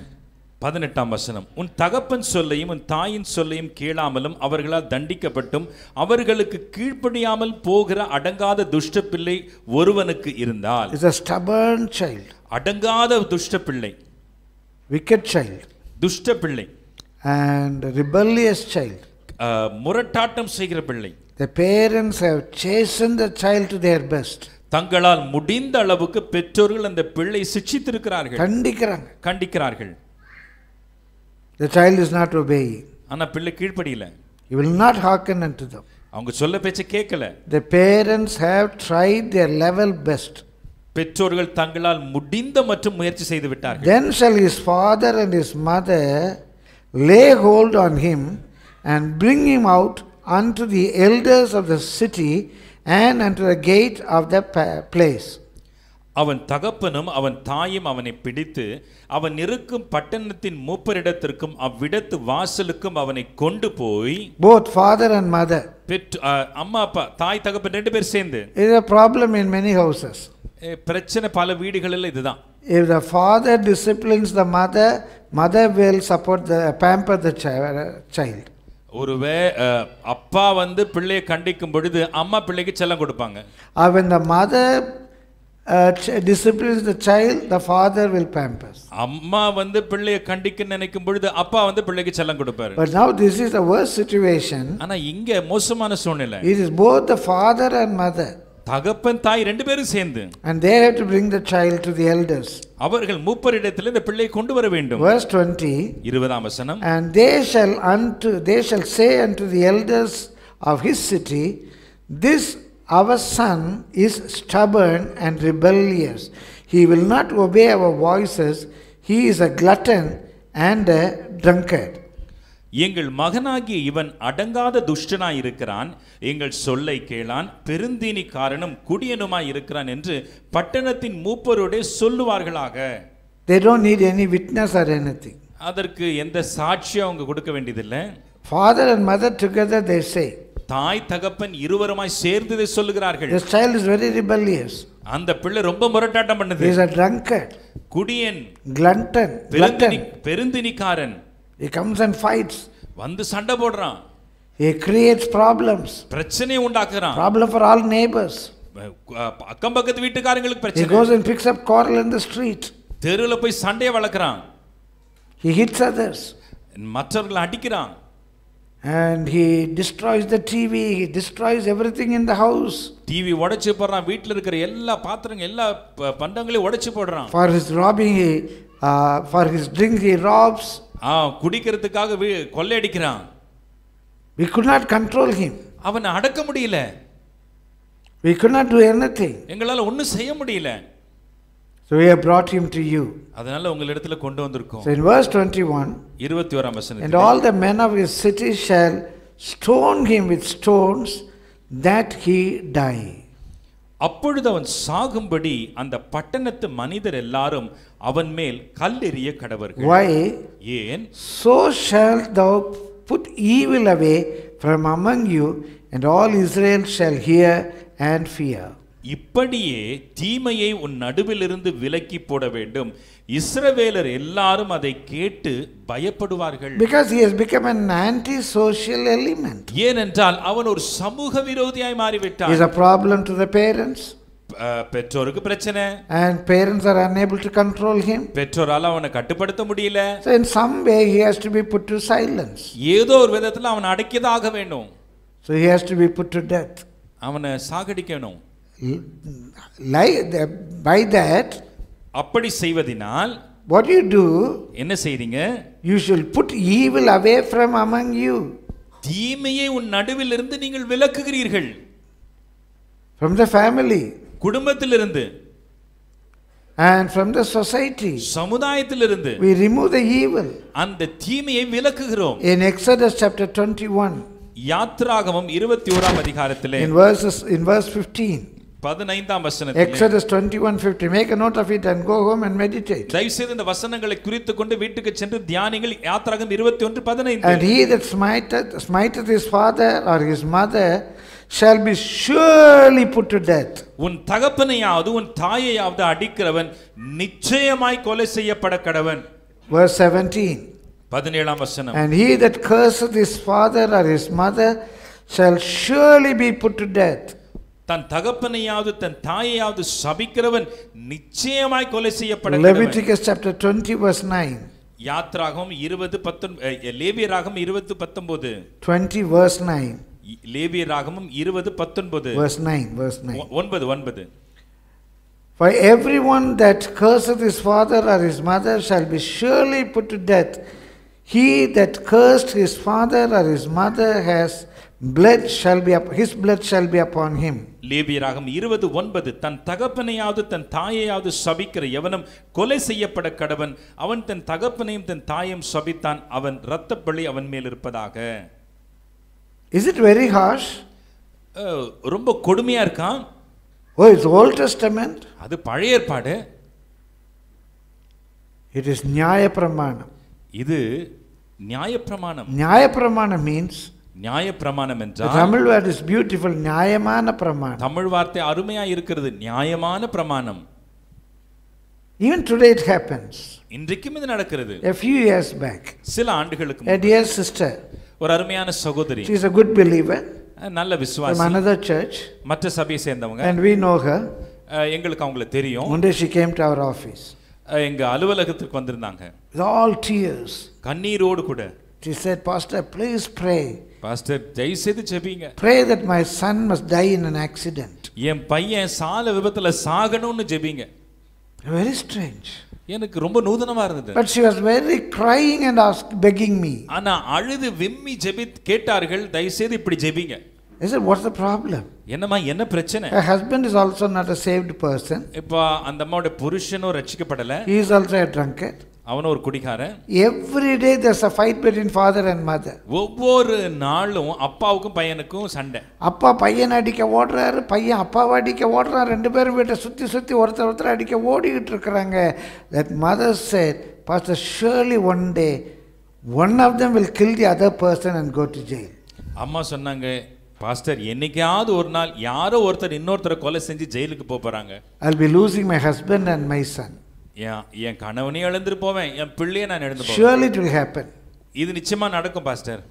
Please pray. அவன் வெளியே போயிட்டு லாரியில் அடிச்சு செத்துட்டான்னா at least I can save my husband. தயவு செய்து ஜெபிங்க, வெளியே போய் லாரிக்கு அடிச்சு சாகட்டேன், அட்லீஸ்ட் என்னுடைய புருஷனையாவது நான் காப்பாத்துவேன். Otherwise one will die, other will go to jail. இல்லன்னா ஒருத்தர் சாவா, ஒருத்தர் ஜெயிலுக்கு கண்டிப்பா போவாங்க. With a broken heart we prayed together. உடைந்த இருதயத்தோட நாங்க சேர்ந்து ஜெபம் பண்ணோம். I tell you the truth. சத்தியத்தை, உண்மையை சொல்றேன். I tell you the truth. உண்மையை சொல்றேன். The husband got saved. அந்த கணவர் ரட்சிக்கப்பட்டார். In the same church he became a security. அதே சபையிலே அவர் செக்யூரிட்டி கார்டாக வந்தார். The Lord saved his son also. கர்த்தர் அந்த son also. கர்த்தர் அந்த மகனை ரட்சித்தார். He is a servant of God today. இன்றைக்கு அவர் கர்த்தருடைய ஊழியக்காரர். Hallelujah. Hallelujah. Clap your hands and worship the Lord. கரங்களை தட்டி கர்த்தருடைய நாமத்தை மகிமைப்படுத்துவோம். Surely that boy died. நிச்சயமா மரிக்கணும். மரிச்சான். A new child is born out of him. ஒரு புதிய பிள்ளை அவருக்கு பிறந்தான். My dear brother, my dear sister. எனக்கு அருமையான சகோதரி சகோதரியே, the cry of the parents. பெற்றோருடைய கதறுதல். Why is this child born? ஏன் இந்த பிள்ளை பிறந்தது? It would have been better if the child died in the fetus. கருவிலே இந்த குழந்தை செத்திருந்தா நல்லா இருக்குமே. Probably today stoning the child to death may not be legal. ஒருவேளை இன்றைக்கு பிள்ளை கல்லெறிவது சட்டரீதியான ஒரு முறைமையா இருக்காது. The mother is crying. ஆனால் தாய் கதறுகிறாள். Why is this child for me? ஏன் இந்த பிள்ளை எனக்கு? My dear brother, my dear sister. எனக்கு அருமையான சகோதரி சகோதரி, you know what is the intensity of disobeying the parents? பெற்றோருக்கு கீழ்ப்படியாமல் போவதினால் அதற்குண்டான தீவிரத்தன்மை என்ன தெரியுமா? I'll show you one passage. ஒரு பகுதியை காண்பிக்கிறேன். You can see with what elements disobedience to the parents is included.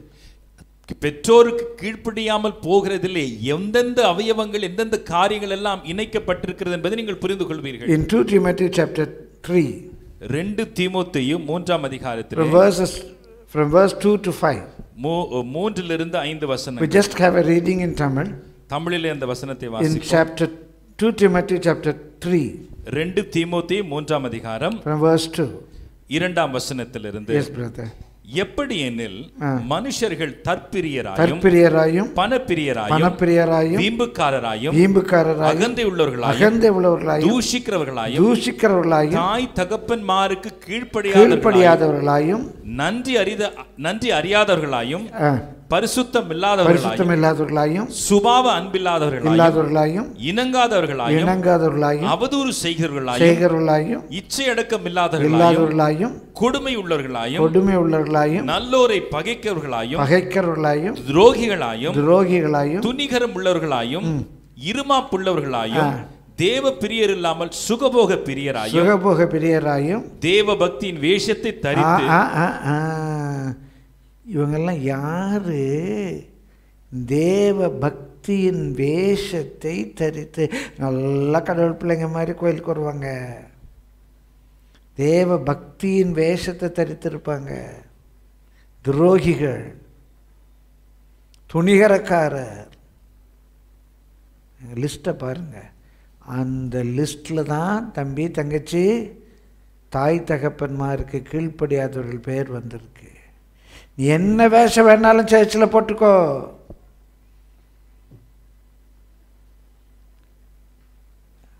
நீ யார் தெரியுமா? துரோகிகளோடு, அக்கிரமக்காரரோடு, வீம்புக்காரரோடு தான் பெற்றோருக்கு தாய் தகப்பன்மாருக்கு கீழ்ப்படியாத ஒரு லிஸ்ட் இருக்குது. கவனிங்க. You have a form of godliness but denying the power thereof. தேவ பக்தியின் வேஷத்தை தரித்து அதன் பலனை மறுதலிக்கிறவர்கள். From such turn away. இப்படிப்பட்டவர்களை நீ விட்டு விலகு. If you know a boy or a girl, ஒரு பையன் ஒரு பொண்ணு உங்களுக்கு தெரியுமானா, they don't obey their parents. அவங்க பெற்றோருக்கு அவங்க கீழ்ப்படிய மாட்டாங்க. Their eyes are blinded by the ravens of the valley. நதியின் காகங்கள் அவர்களுடைய கண்களை பிடுங்கி விட்டது. Please turn away from them. தயவு செய்து அவர்களை விட்டு விலகுங்கள். We want to have close friendship and fellowship with them. Again, you are not obeying the word of God. அவர்களோடு கூட ஒரு நெருங்கிய சிநேகிதத்தை நீங்கள் பாராட்ட விரும்புவீர்களானால் நீங்கள் கர்த்தருடைய வசனத்துக்கு கீழ்ப்படியவில்லை. The word of God says turn away from them.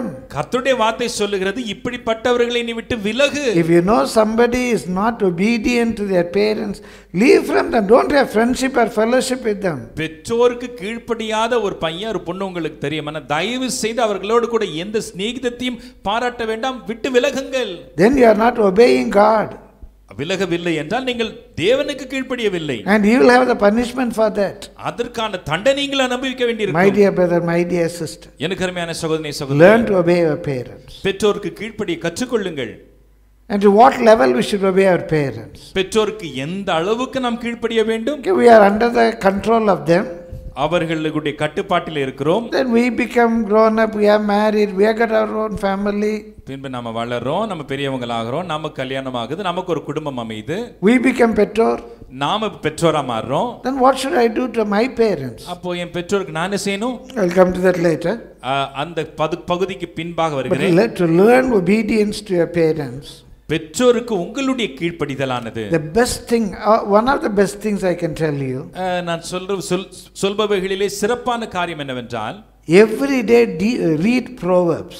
அனுதினமும் நீதிமொழிகள் புத்தகத்தை வாசியுங்கள். Parents teach Proverbs to your children. பெற்றோர்களே பிள்ளைகளுக்கு நீதிமொழிகளை போதியுங்கள். In Proverbs, நீதிமொழிகளிலே, to the best of my knowledge, நான் அறிந்த மட்டுமாய், my son comes more than 20 times, 23 times. என் மகனே என்கின்ற பதம் 20 அல்லது 22 முறை வருகிறது. And more than 30 times son. 30 முறை மகனே. My dear brother, my dear sister, என்னருமையான சகோதரனே what a child should do, should not, மகனே means மகனே மகளே. மகனேன்னு சொல்லும்போது மகளையும் சேர்த்ததுதான். When we say தகப்பன், it is தகப்பன் தாய். தகப்பன் சொல்லும்போது தகப்பனும் தாயும் தான். So just show you one passage. ஒரு வேத பகுதியை காண்பிக்கிறேன். What do we mean by Proverbs? நீதிமொழிகள் என்றால் என்ன? Chapter 1. முதலாவது. We shall read from verse 2. முதல் அதிகாரம் 2ஆம் வசனத்திலிருந்து. We read in Tamil to save time. Chapter 1 from verse 2. நேரத்தை ஆதாயப்பட தமிழிலே வாசிக்கலாம். இவைகளால் ஞானத்தையும் போதகத்தையும் அறிந்து புத்திமதிகளை உணர்ந்து விவேகம் நீதி நியாயம் நிதானம் என்பவைகளை பற்றி உபதேசத்தை அடையலாம். நீதிமொழிகள் படிச்சீங்கன்னா இதெல்லாம் கிடைக்கும். இவைகள் பேதைகளுக்கு வினாவையும், பேதையா இருக்கவங்களுக்கு வினாவும், நல்ல இன்டெலிஜென்ஸ், வாலிபருக்கு அறிவையும் விவேகத்தையும் கொடுக்கும். டிஸ்கிரிஷன், எது தப்பு எது சரி அப்படிங்கிற விவேகத்தை நீதிமொழிகள் கொடுக்கும். புத்திமான் இவைகளை கேட்டு அறிவில் தேறுவான். விவேகி நல் ஆலோசனைகளை அடைந்து நீதிமொழியையும் அதன் அர்த்தத்தையும் ஞானிகளின் வாக்கியங்களையும் அவர்கள் உரைத்த புதைபொருள்களையும் அறிந்து கொள்வான். கர்த்தருக்கு பயப்படுதலே ஞானத்தின் ஆரம்பம். மூடர் ஞானத்தையும் போதகத்தையும் அசட்டை பண்ணுகிறார்கள். என் மகனே உன் தகப்பன் புத்தியை கேள், உன் தாயின் போதகத்தை தள்ளாதே. என் மகனே பாவிகள் உனக்கு நயம் காட்டினாலும் நீ சம்மதியாதே. Whatever others may say, மற்றவர்கள் என்ன சொன்னாலும் சரி, against what your parents say, பெற்றோருடைய வார்த்தைக்கு எதிராய் don't yield to it. அதற்கு நீங்க செவி கொடுக்காதீங்க. As a Christian child, ஒரு கிறிஸ்தவ பிள்ளையா, only 3 things. 3 காரியங்கள் தான். Anything that is unlawful, சட்டவிரோதமானது, anything that is criminal, குற்றச்செயல், anything that is detrimental to your soul, உங்களுடைய ஆத்துமாவுக்கு கேடு விளைவிக்கக்கூடிய எதுவாக இருந்தாலும், in all the other things, மற்ற எல்லாவற்றிலும் obey your parents. பெற்றோருக்கு கீழ்ப்படியுங்கள். And especially when they are Christian parents, விசேஷமா கிறிஸ்தவ பெற்றோர்களுக்கு please obey them. தயவு செய்து அவர்களுக்கு கீழ்ப்படியுங்கள். So after marriage what it is? சரி, திருமணத்துக்கு பின்னாடி என்ன? I just show you the verse. வசனத்தை காண்பிக்கிறேன். Go to Genesis chapter 2 verse 24. ஆதியாகமம் 2ஆம் அதிகாரம் 24ஆம் வசனம். Genesis chapter 2 verse 24. ஆதியாகமம் 2:24. Therefore shall a man leave his father and his mother and shall cleave unto his wife, and they shall be one flesh. இது நிமித்தம் புருஷன் தன் தகப்பனையும் தன் தாயையும் விட்டு தன் மனைவியோடே இசைந்திருப்பான், இவர்கள் ஒரே மாம்சமாய் இருப்பார்கள். The husband will cleave his to wife. புருஷன் தன் மனைவியோடே இசைந்திருப்பான். He will leave his father and mother. தன் தாயும் தகப்பனையும் விட்டு he will cleave to his wife. Than மனைவியோடே இசைந்திருப்பான். That's what it says for the man after marriage. திருமணத்திற்கு பின்பு புருஷனை குறித்த காரியம் இப்படியாகத்தான் இருக்கிறது வேதத்தின்படி. He has to leave his father and mother and cleave to his wife. தாயும் தகப்பனையும் விட்டு தன் மனைவியோடு இசைந்திருக்க வேண்டும். Some people say தாய்க்கு பின் தாரம். சிலர் சொல்வதுண்டு தாய்க்கு பின் தாரம். தாய்க்கு பின் தாரம். தாய்க்கு பின் தான் தாரம். I don't say that is wrong. அது தப்புன்னு சொல்லலைங்க. தாய்க்கு பின் தாரம் என்று நினைக்கிறவங்க தாய் செத்த பிறகு கல்யாணம் கட்டணும். தாய்க்கு பின் தானே தாரோம். இப்போ தாய் இருக்கும்போது என் கல்யாணம் கட்டுற? நமக்கு ஒரு அறிவு வேணும்ல. தாய்க்கு பின் தாரம்னா அம்மா செத்த பிறகு கட்டு. அம்மா இருக்கும்போதே கல்யாணம் கட்டிக்கிட்டு தாய்க்கு பின் தாரம்னு அவள் ஜெபிக்க ஆரம்பிச்சிருவா. ஆண்டவரே தாய்க்கு பின் தாரமாகட்டும். The Bible is very clear. வேதம் மிக தெளிவாக இருக்கிறது. Leave your father and mother and cleave to his wife. தகப்பனையும் தாயையும் விட்டு மனைவியோடு இசைந்திருக்க வேண்டும். எனக்கு அம்மா தான் முக்கியம்னு சொல்லிட்டு பொண்டாட்டி விட்டு அம்மாவோட இசைந்திருந்தா எப்படி இருக்கும்? உலகம் ஒத்துக்குமா? எனக்கு அம்மா தான் முக்கியம் அப்படின்னு மனைவி விட்டு அம்மாவோட இசைந்திருக்க முடியுமா? அம்மாவை விட்டுட்டு மனைவியோடு இசைந்திருக்கிறதா வேதமும் ஒத்துக்கொள்ளுது, உலகமும் ஒத்துக்கும். That's the Bible says. அதுதான் வேதம் சொல்லுகிறது. And what about the women? அப்பொழுது பெண்களை குறித்த காரியம் என்ன? Go with me to Psalm 45. சங்கீதம் 45க்கு என்னோடு Psalm 45. சங்கீதம் 45 verses 10 and 11. 10-11 வசனங்கள். Hearken, O daughter, and consider, and incline thine ear, forget also thine own people and thy father's house. குமாரத்தியே கேள், நீ உன் செவியை சாய்த்து சிந்தித்துக்கொள், உன் ஜனத்தையும் உன் தகப்பன் வீட்டையும் மறந்துவிடு. Forget them. அவர்களை மறந்துவிடு. Forget your father's house. தகப்பன் வீட்டை மறந்துவிடு. So shall the king greatly desire thy beauty, for he is the Lord, and worship thou him. அப்பொழுது ராஜா உன் அழகில் பிரியப்படுவார், அவர் உன் ஆண்டவர் ஆகியால் அவரை பணிந்து கொள். Forget your father's house. தகப்பன் வீட்டை மறந்துவிடு. What does it mean? அதனுடைய பொருள் என்ன? Paul says, பவுல் சொல்லுகிறார், forget the things which are behind. பின்னானவைகளை மறந்து, things which would pull me back. என்னை பின்னே இழுக்கக்கூடிய காரியங்கள், I forget it. அதை நான் மறந்துறேன். It doesn't mean erase from your memory. உங்களுடைய நினைவிலிருந்து அழிக்க வேண்டும் என்றல்ல. Paul cannot forget you studied under Gamaliel. கமாலியல் பாதத்தில் படித்தது பவுலால மறக்க முடியாது. Paul cannot forget he is from the tribe of Benjamin. Benjamin கோத்திரத்தான் என்பதை பவுல் மறக்க முடியாது. Paul cannot forget that he was a Pharisee. பரிசேயன் என்பதை பவுல் மறக்க முடியாது. Paul cannot forget that he was blameless according to the law. நியாயப்பிரமாணத்தின்படி குற்றமற்றவனாக அவன் இருந்தான் என்பதை பவுல் மறக்க முடியாது. But he doesn't allow those things to pull him back. ஆனால் அவைகள் எல்லாம் அவனை பின்னே இழுக்க அவன் அனுமதிக்கிறது. You cannot forget your father, you cannot forget his address. உங்களுடைய தகப்பனையோ தகப்பனுடைய விலாசத்தை உங்களால மறக்க முடியாது. You cannot forget your mother, your brothers. உங்க தாய், உங்க சகோதரர்கள், சகோதர சகோதரிகள் உங்களால மறக்க முடியாது. But what does the Bible say? வேதம் என்ன சொல்லுகிறது? That should not pull you back from your married life. உன்னுடைய திருமண வாழ்க்கையிலிருந்து அவைகளை உன்னை பின்னே இழுக்க கூடாது. You have got a house, you have got a role to play as a wife. ஒரு மனைவியாக உனக்கு ஒரு வீடு உண்டு, நீ ஆற்ற வேண்டிய கடமைகள் உண்டு. You can't say எங்க வீடு, எங்க அப்பா வீடு, எங்க வீடு, எங்க அம்மா வீடு. எங்க வீடு, எங்க அப்பா வீடு, எங்க அம்மா வீடு எல்லாம் சொல்லிட்டு இருக்க கூடாது. Your வீடு is your husband's வீடு. உன்னுடைய வீடு உன்னுடைய புருஷனுடைய வீடு. Your house of your children. பிள்ளைகளுடைய வீடு. That's your family. அதுதான் உன்னுடைய குடும்பம். So what shall we do? அப்படியானால் என்ன செய்ய? The Bible says honor your parents. வேதம் சொல்லுகிறது பெற்றோரை கனம் பண்ணுங்கள். The Bible says obey your parents. பெற்றோருக்கு கீழ்ப்படியுங்கள். Is there a contradiction in the Bible? வேதத்தில் ஏதோ முரண் இருக்கிறதா? No, there is no contradiction. எந்த முரண்பாடும் இல்லை. After marriage, திருமணத்திற்கு பின்பு husband and wife be one together. கணவனும் மனைவியும் ஒரே மாம்சமாகிறார்கள். You become one. நீங்க ஒண்ணா மாறுறீங்க. As one person, ஒரு நபராய் you obey both the parents. ரெண்டு பெற்றோர்களுக்கும் நீங்கள் கீழ்ப்படிறீங்க. This is father, that is father-in-law. இவர் அப்பா, இவர் மாமனார். Father-in-law, சட்டப்படி இவர் அப்பா தான். சட்டப்படியும் இவர் அப்பா தான். நீங்களும் உங்க மனைவி ஒன்று என்று சொன்னா மனைவியினுடைய தகப்பன் உங்க தகப்பன். நீங்கள் உங்க கணவனும் ஒன்று என்று சொன்னால் கணவனுடைய தகப்பன் உங்க தகப்பன். It's a very simple. It's a very simple. மிக எளிமையானது.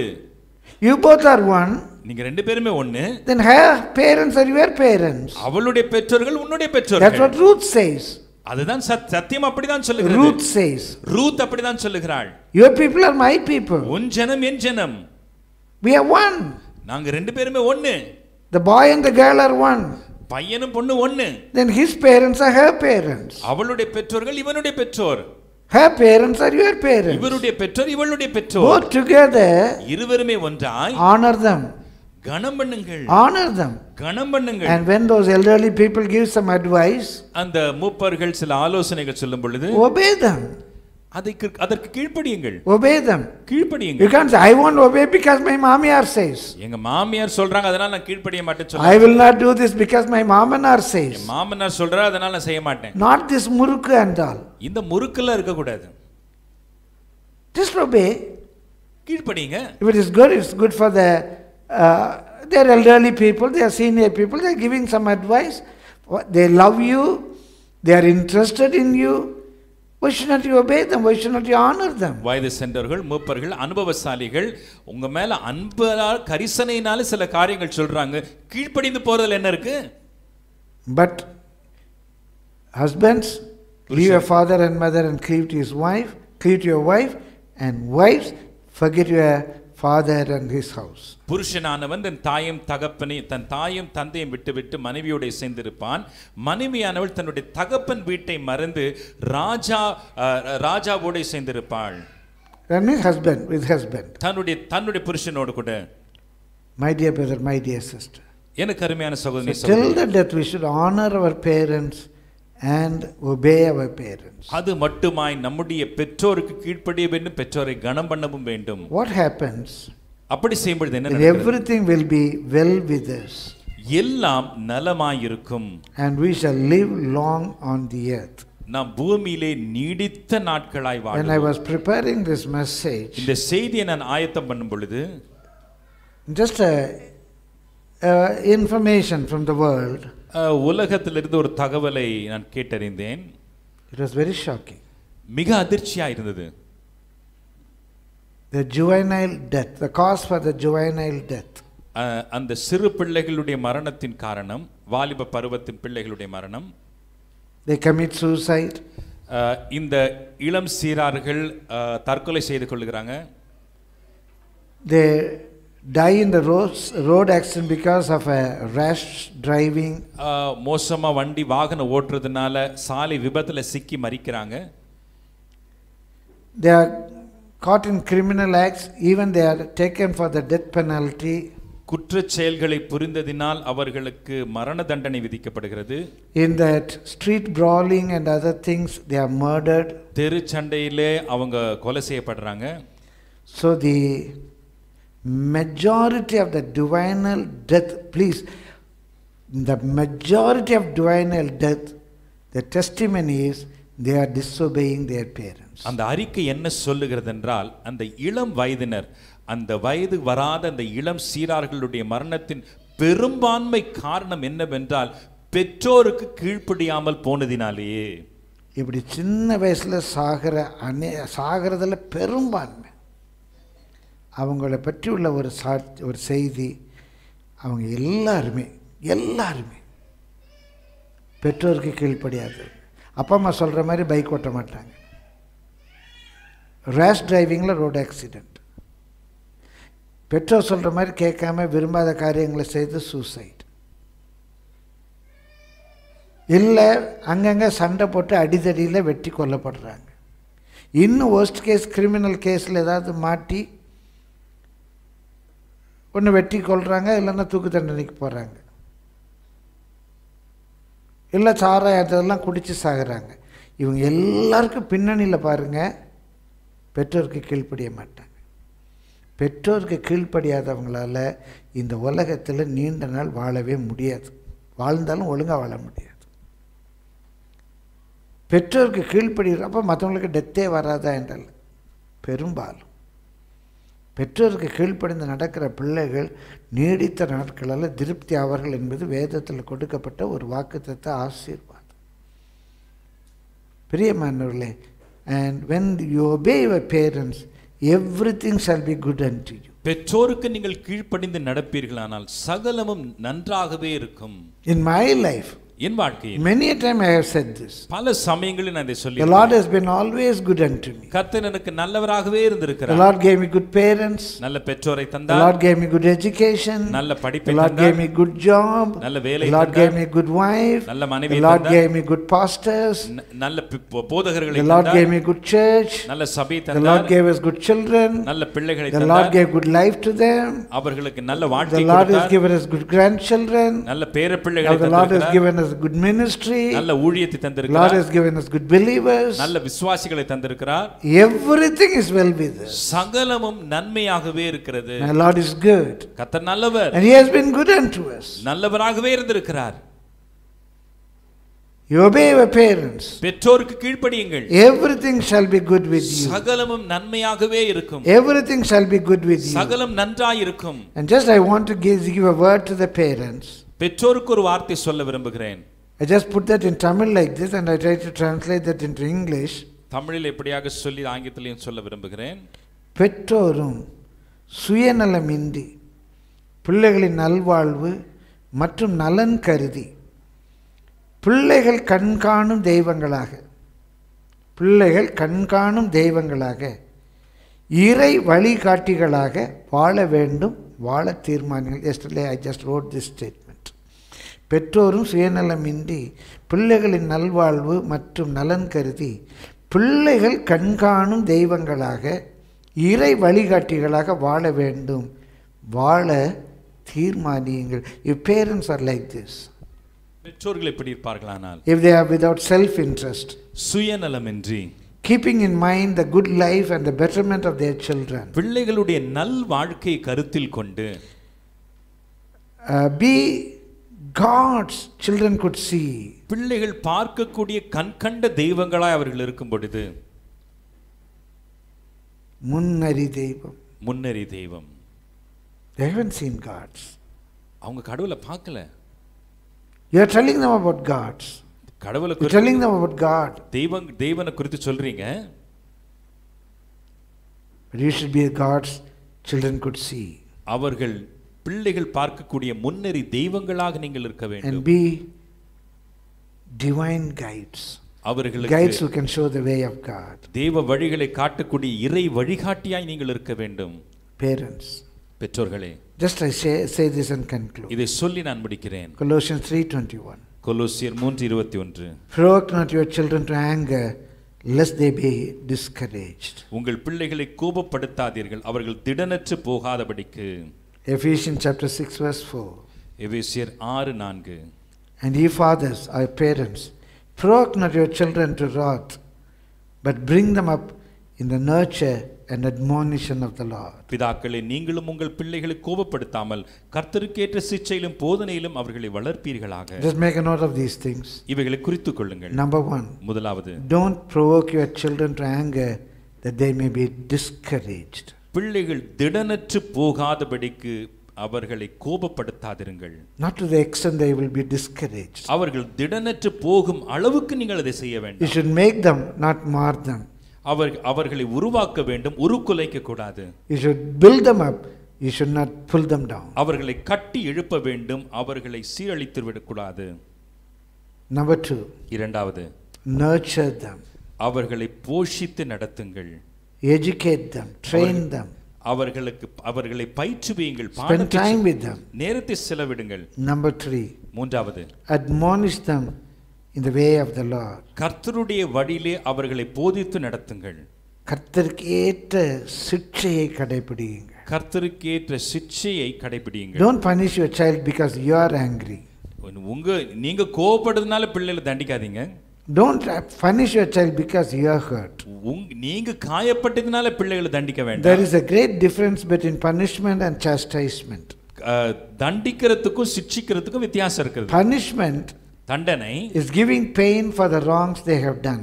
அவங்க செஞ்ச தவறுக்கு அவங்க வேதனை உணரும்படியா செய்யறது. That's punishment. அது தண்டனை. Because of this punishment, so many cuts. இந்த தண்டனை நிமித்தமா இத்தனை வெட்டுகள், இத்தனை அடிகள். Because of this wrongdoing, இந்த தப்பு செஞ்சதுனால 3 months jail, 3 மாசம் ஜெயில், or hanging, அல்லது தூக்கு தண்டனை. That is தண்டனை. அதுக்கு பேரு தண்டனை. It is from தண்டம். தண்டம். We say toll. நம்ம சுங்கம் சொல்றோம் இல்லையா, டோல் சொல்றோம். சுங்கம். சுங்கம். நீ செய்த அந்த தப்புக்கு இது toll.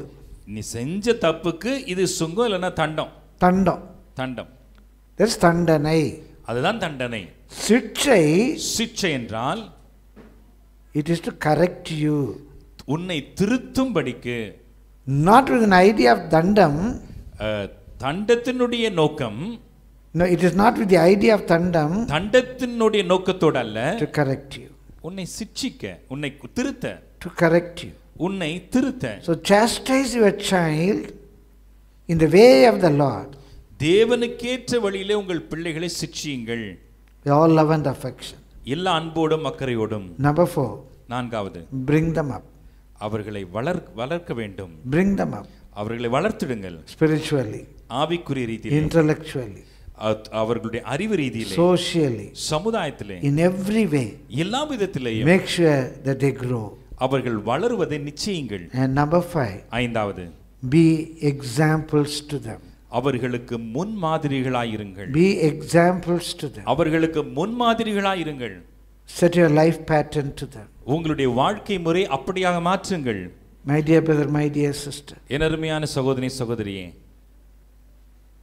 You bring them up in such a way that they would be able to ride on the high places of the earth. பூமியின் உயர் ஸ்தானத்தில் ஏறி வர பண்ணுகிற அளவுக்கு நீங்கள் அவர்களை வளர்த்திடுங்கள். There is a beautiful Thirukkural. ஒரு அருமையான திருக்குறள் உண்டு. தந்தை மகற்கு செய்யும் நன்றி அவையத்து முந்தி இருப்ப செயல். What the father can do to his son. தந்தை மகனுக்கு செய்யும் உதவி. That நன்றி doesn't mean gratefulness. அந்த நன்றின்னு சொல்லும்போது நன்றி அறிதலை சொல்லவில்லை. நல்ல செயல். நல்ல செயல். தந்தை மகனுக்கு செய்யக்கூடிய நல்ல செயல். தந்தை மகனுக்கு செய்யக்கூடிய நல்ல செயல். அவையத்து முந்தி இருப்ப செயல். அவையத்து முந்தி இருப்ப செயல். Make him sit in the front place in a congregation. கூட்டத்துக்கு முன் வரிசையில் மேடையில் உட்காரும்படி அவனை செய்யும். That's what the father can do to the son. தகப்பன் பிள்ளைக்கு செய்யக்கூடிய அதிகபட்ச காரியம் அதுதான். மகன் தந்தை காட்டும் உதவி இவன் தந்தை என்னோட்டான் கொல் என்னும் சொல். மகன் தந்தைக்கு ஆற்றக்கூடிய உதவி. What a son can do to his parents. மகன் தந்தைக்கு ஆற்றக்கூடிய உதவி. இவன் தந்தை என்னோட்டான் கொல் என்ன சொல். இப்படி ஒரு நல்ல பிள்ளை பிறக்கிறதுக்கு எங்கள் அப்பா என்ன தவம் பண்ணானோ, என்ன ஜெபம் பண்ணானோ, இப்படி ஒரு நல்ல பிள்ளை பிறந்திருக்கே அப்படின்னு 4 பேர் சொல்லும்படியான ஒரு நிலையை உங்கள் அப்பாவுக்கு உருவாக்கணும். அவன் என்ன பாவம் பண்ணானோ, இப்படி ஒரு தருதலை பிறந்து தொலைச்சிருக்கு பாரு அப்படின்னு சொல்கிற மாதிரி இருக்கக்கூடாது. நீங்கள் உங்கள் பெற்றோருக்கு ஒரு நல்ல காரியம் செய்ய முடியுமான்னா உங்கள் பெற்றோரை பார்த்து மற்றவங்க சொல்லணும், இப்படி ஒரு பிள்ளை பிறக்க என்ன தான் தவம் பண்ணீங்களோன்னு சொல்லி.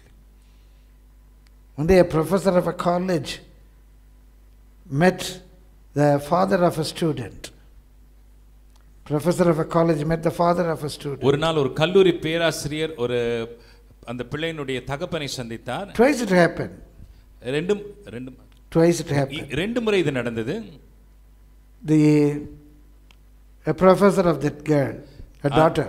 அந்த மகளினுடைய அந்த விரிவுரையாளர் கல்லூரி பேராசிரியர். She met the father and said, அந்த அப்பா பார்த்து சொன்னாரு, "Sir, it's a privilege to teach your daughter." உங்க மகளுக்கு கற்று தரது எங்களுக்கு கிடைக்கிற பெரிய ஸ்லாக்கியம் ஐயா. It's a privilege to teach your daughter. உங்க மகளுக்கு நாங்க போதிக்கிறது அதுல கற்று தரது எங்களுக்கு கிடைச்ச பெரிய ஸ்லாக்கியம். To the same father, அதே அப்பாட்ட the professor of his son, தன்னுடைய மகனுடைய பேராசிரியர், not at all known to him.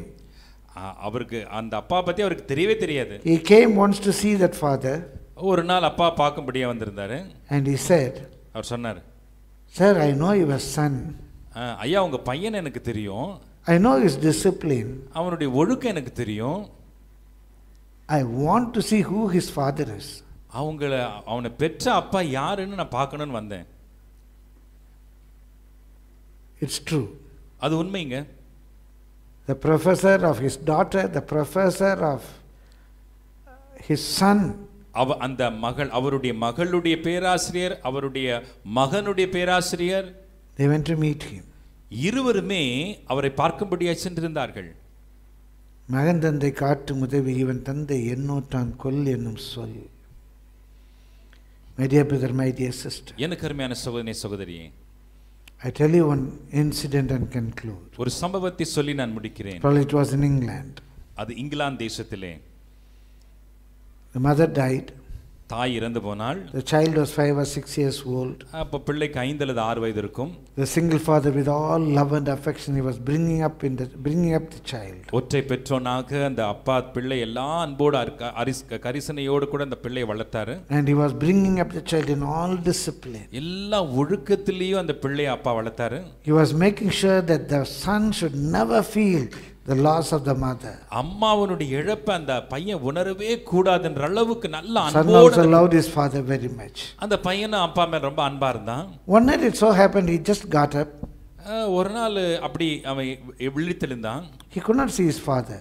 அப்பா அவனால பார்க்க முடியல. Daddy, daddy, daddy. அப்பா அப்பா அப்பான்னு கூப்பிட்டான். Daddy was not there. அப்பா அங்க இல்ல. He cried and cried and cried and slept. ரொம்ப நேரம் அழுது விம்மி படுத்துட்டான்.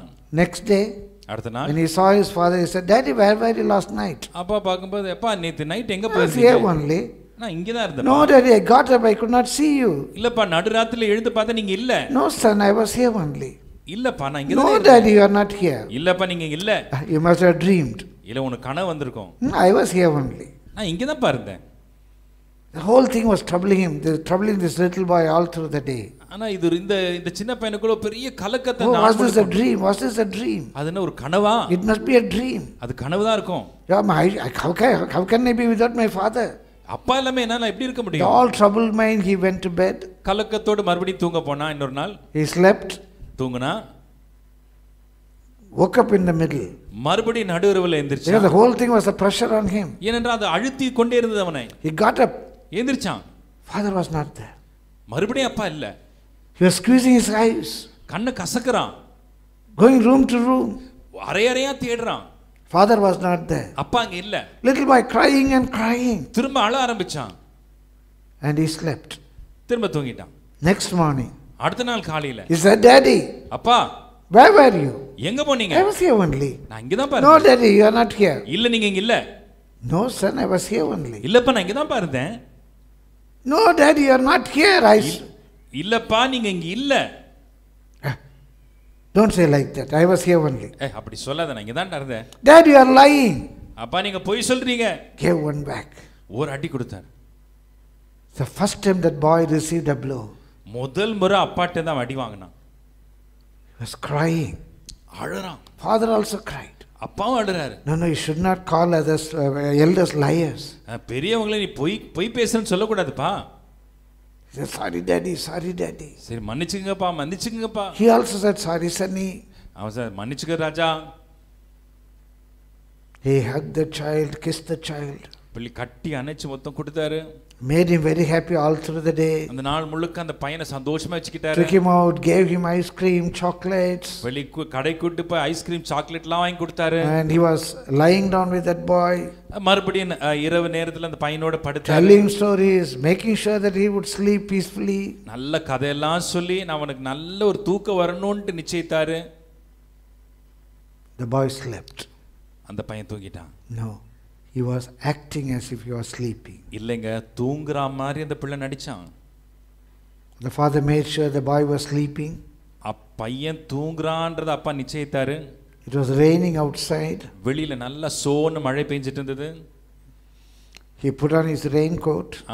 அவர் தன்னுடைய ரெயின்கோட்டை போட்டுக்கிட்டாரு. Put a star hat. தலையில ஒரு தொப்பி. And put on his gum boots for rain. அந்த மழைக்குண்டான காலணிகளை போட்டுக்கிட்டாரு. Gum boots போட்டுக்கிட்டாரு. Saw the boy was sleeping. ஒரு முறை பார்த்தா பையன் தூங்குறானா இல்லையான்ட்டு. Slowly he opened the door and went out. மெல்ல அந்த கதவை திறந்து நடந்தாரு. The boy was watching the whole thing. எல்லாத்தையும் அந்த பையன் பார்த்துட்டே இருக்கான். After a few minutes, கொஞ்ச நேரம் கழிச்சு rain just stopped. மழை நின்னுச்சு. The boy got up. பையன் எந்திரிச்சான். He put on his raincoat. அவனும் தன்னோட raincoat போட்டுக்கிட்டான். He kept his straw hat on his head. தலையில தொப்பி மாட்டிக்கிட்டான். Put on gum boots. அவனுடைய கம் பூட்ஸ் அவனையும் போட்டுக்கிட்டான். Slowly he came out. மெல்ல அவனும் வெளியே வந்தான். It was almost very dark except for the starry light. கும்மிருட்டு வெளியே கொஞ்சம் அங்குமிங்குமா சில நட்சத்திர வெளிச்சம் தான். He didn't know where the father was. அப்பா எங்க இருக்காருன்னு அவனுக்கு தெரியல. But because of that muddy road, ஆனா அந்த சேர் நிறைந்த அந்த பாதையினால he could see the footsteps of his father. அந்த சேத்துல அப்பாவுடைய காலடி தடத்தை அவனால பார்க்க முடிஞ்சது. Slowly he walked on it. கொஞ்சம் கொஞ்சமா அது மேல கால் வச்சு There was a small hut. ஒரு சின்ன குடிசைங்க. There was a dim light in the hut. அங்க மங்கிய ஒரு விளக்கு எரிஞ்சிட்டு இருந்தது. The boy peeped in. எட்டி பார்த்தான் பையன். The father fully drunk, he was lying down in a corner. அந்த இடத்துல ஓரத்துல முழுசா நல்லா குடிச்சு அவங்க அப்பா படுத்துட்டு இருந்தார். After the death of his wife, he developed that habit. மனைவியினுடைய சாவுக்கு அப்புறம் அவருக்கு இந்த பழக்கம் தொற்றிக்கொண்டது. But he didn't want his son to see, to know that. ஆனாலும் அந்த பையனுக்கு இந்த பழக்கம் தெரியக்கூடாதுன்னு When he saw his son standing at the doorstep, ஆனாலும் வாசல்ல பையன் நிக்கிறத பார்த்த உடனே it was a very big shock to him. அவருக்கு பெரிய அதிர்ச்சி. He came running to the little boy. ஓடி அந்த பையன்ட்ட வந்தாரு. Shook him by the shoulders. அவனை குலுக்கி சொன்னாரு. Sonny, Sonny, how did you come here? Raja Raja நீ எப்படி இங்க வந்த? Sonny, Sonny, how did you come here? மகனே எப்படி நீங்க வந்த? With a gentle composed voice the boy said, மெல்லிய குரலோட அவன் சொன்னான், Daddy, அப்பா, walking on your footsteps. உங்க காலடி தடத்தை பின்பற்றி வந்தேன்பா. Ask a straight question, brother, sister. நேரடியான ஒரு கேள்வி கேட்கிறேன் சகோதர சகோதரியே. If your child walks on your footsteps, நீங்க நடக்கிற அந்த காலடி தடத்துல உன் பிள்ளை நடக்குமானால், where will your child go? எங்கே உன் பிள்ளை போய் சேரும்? Where will your child go? உன்னுடைய பிள்ளை எங்கே போகும்? Are you the cause for the curse of your child? உன் பிள்ளையினுடைய சாபத்திற்கு நீதான் காரணமா? It's a $1 million question. பெரிய கேள்வி. Children, பிள்ளைகளே, obey your parents. பெற்றோருக்கு கீழ்ப்படியுங்கள். Parents, பெற்றோர்களே, be a model to your children. பிள்ளைகளுக்கு முன்மாதிரியாயிருங்கள். On the whole, ஒட்டுமொத்தமாய் love one another. ஒருவரில் ஒருவர் அன்பு கூறுங்கள். Obey one another. ஒருவருக்கொருவர் கீழ்ப்படியுங்கள். Show hospitality one to another. ஒருவரை ஒருவர் உபசரியுங்கள். Help one another. ஒருவருக்கொரு உதவி செய்யுங்கள். Favor one another. ஒருவரை ஒருவர் தாங்கிக் கொள்ளுங்கள். Forgive one another. ஒருவரை ஒருவர் மன்னியுங்கள். Fulfill the love of God in your life. தேவனுடைய நியாய பிரமாணத்தை உங்கள் வாழ்க்கையில நிறைவேற்றுங்கள். Especially children, விசேஷமா பிள்ளைகள், obey your parents. பெற்றோருக்கு கீழ்ப்படியுங்கள். Parents, பெற்றோர்களே, be an example to your children. பிள்ளைகளுக்கு முன்மாதிரியாயிருங்கள். Shall we just stand to our feet? நாம் எழும்பி நிற்கலாமா? Our family must be blessed. நம்முடைய குடும்பங்கள் The Lord ஆசீர்வதிக்கப்பட has spoken to us. கர்த்தர் நம்மோடு பேசியிருக்கிறார். Husbands, love your wives as you love yourself. பெற்றோர்களே, உங்களில் நீங்கள் அன்பு கூறுவது போல், Husbands, love your wives as you love yourself. உங்களில் நீங்கள் அன்பு கூறுவது போல் மனைவிகளில் அன்பு கூறுங்கள். What is to be done to you, do that to your wife. உங்களுக்கு என்ன செய்யணும்னு எதிர்பார்க்கறீங்களா, அது உங்களுக்கு மனைவிக்கு செய்றாங்கறத நிச்சயிங்க.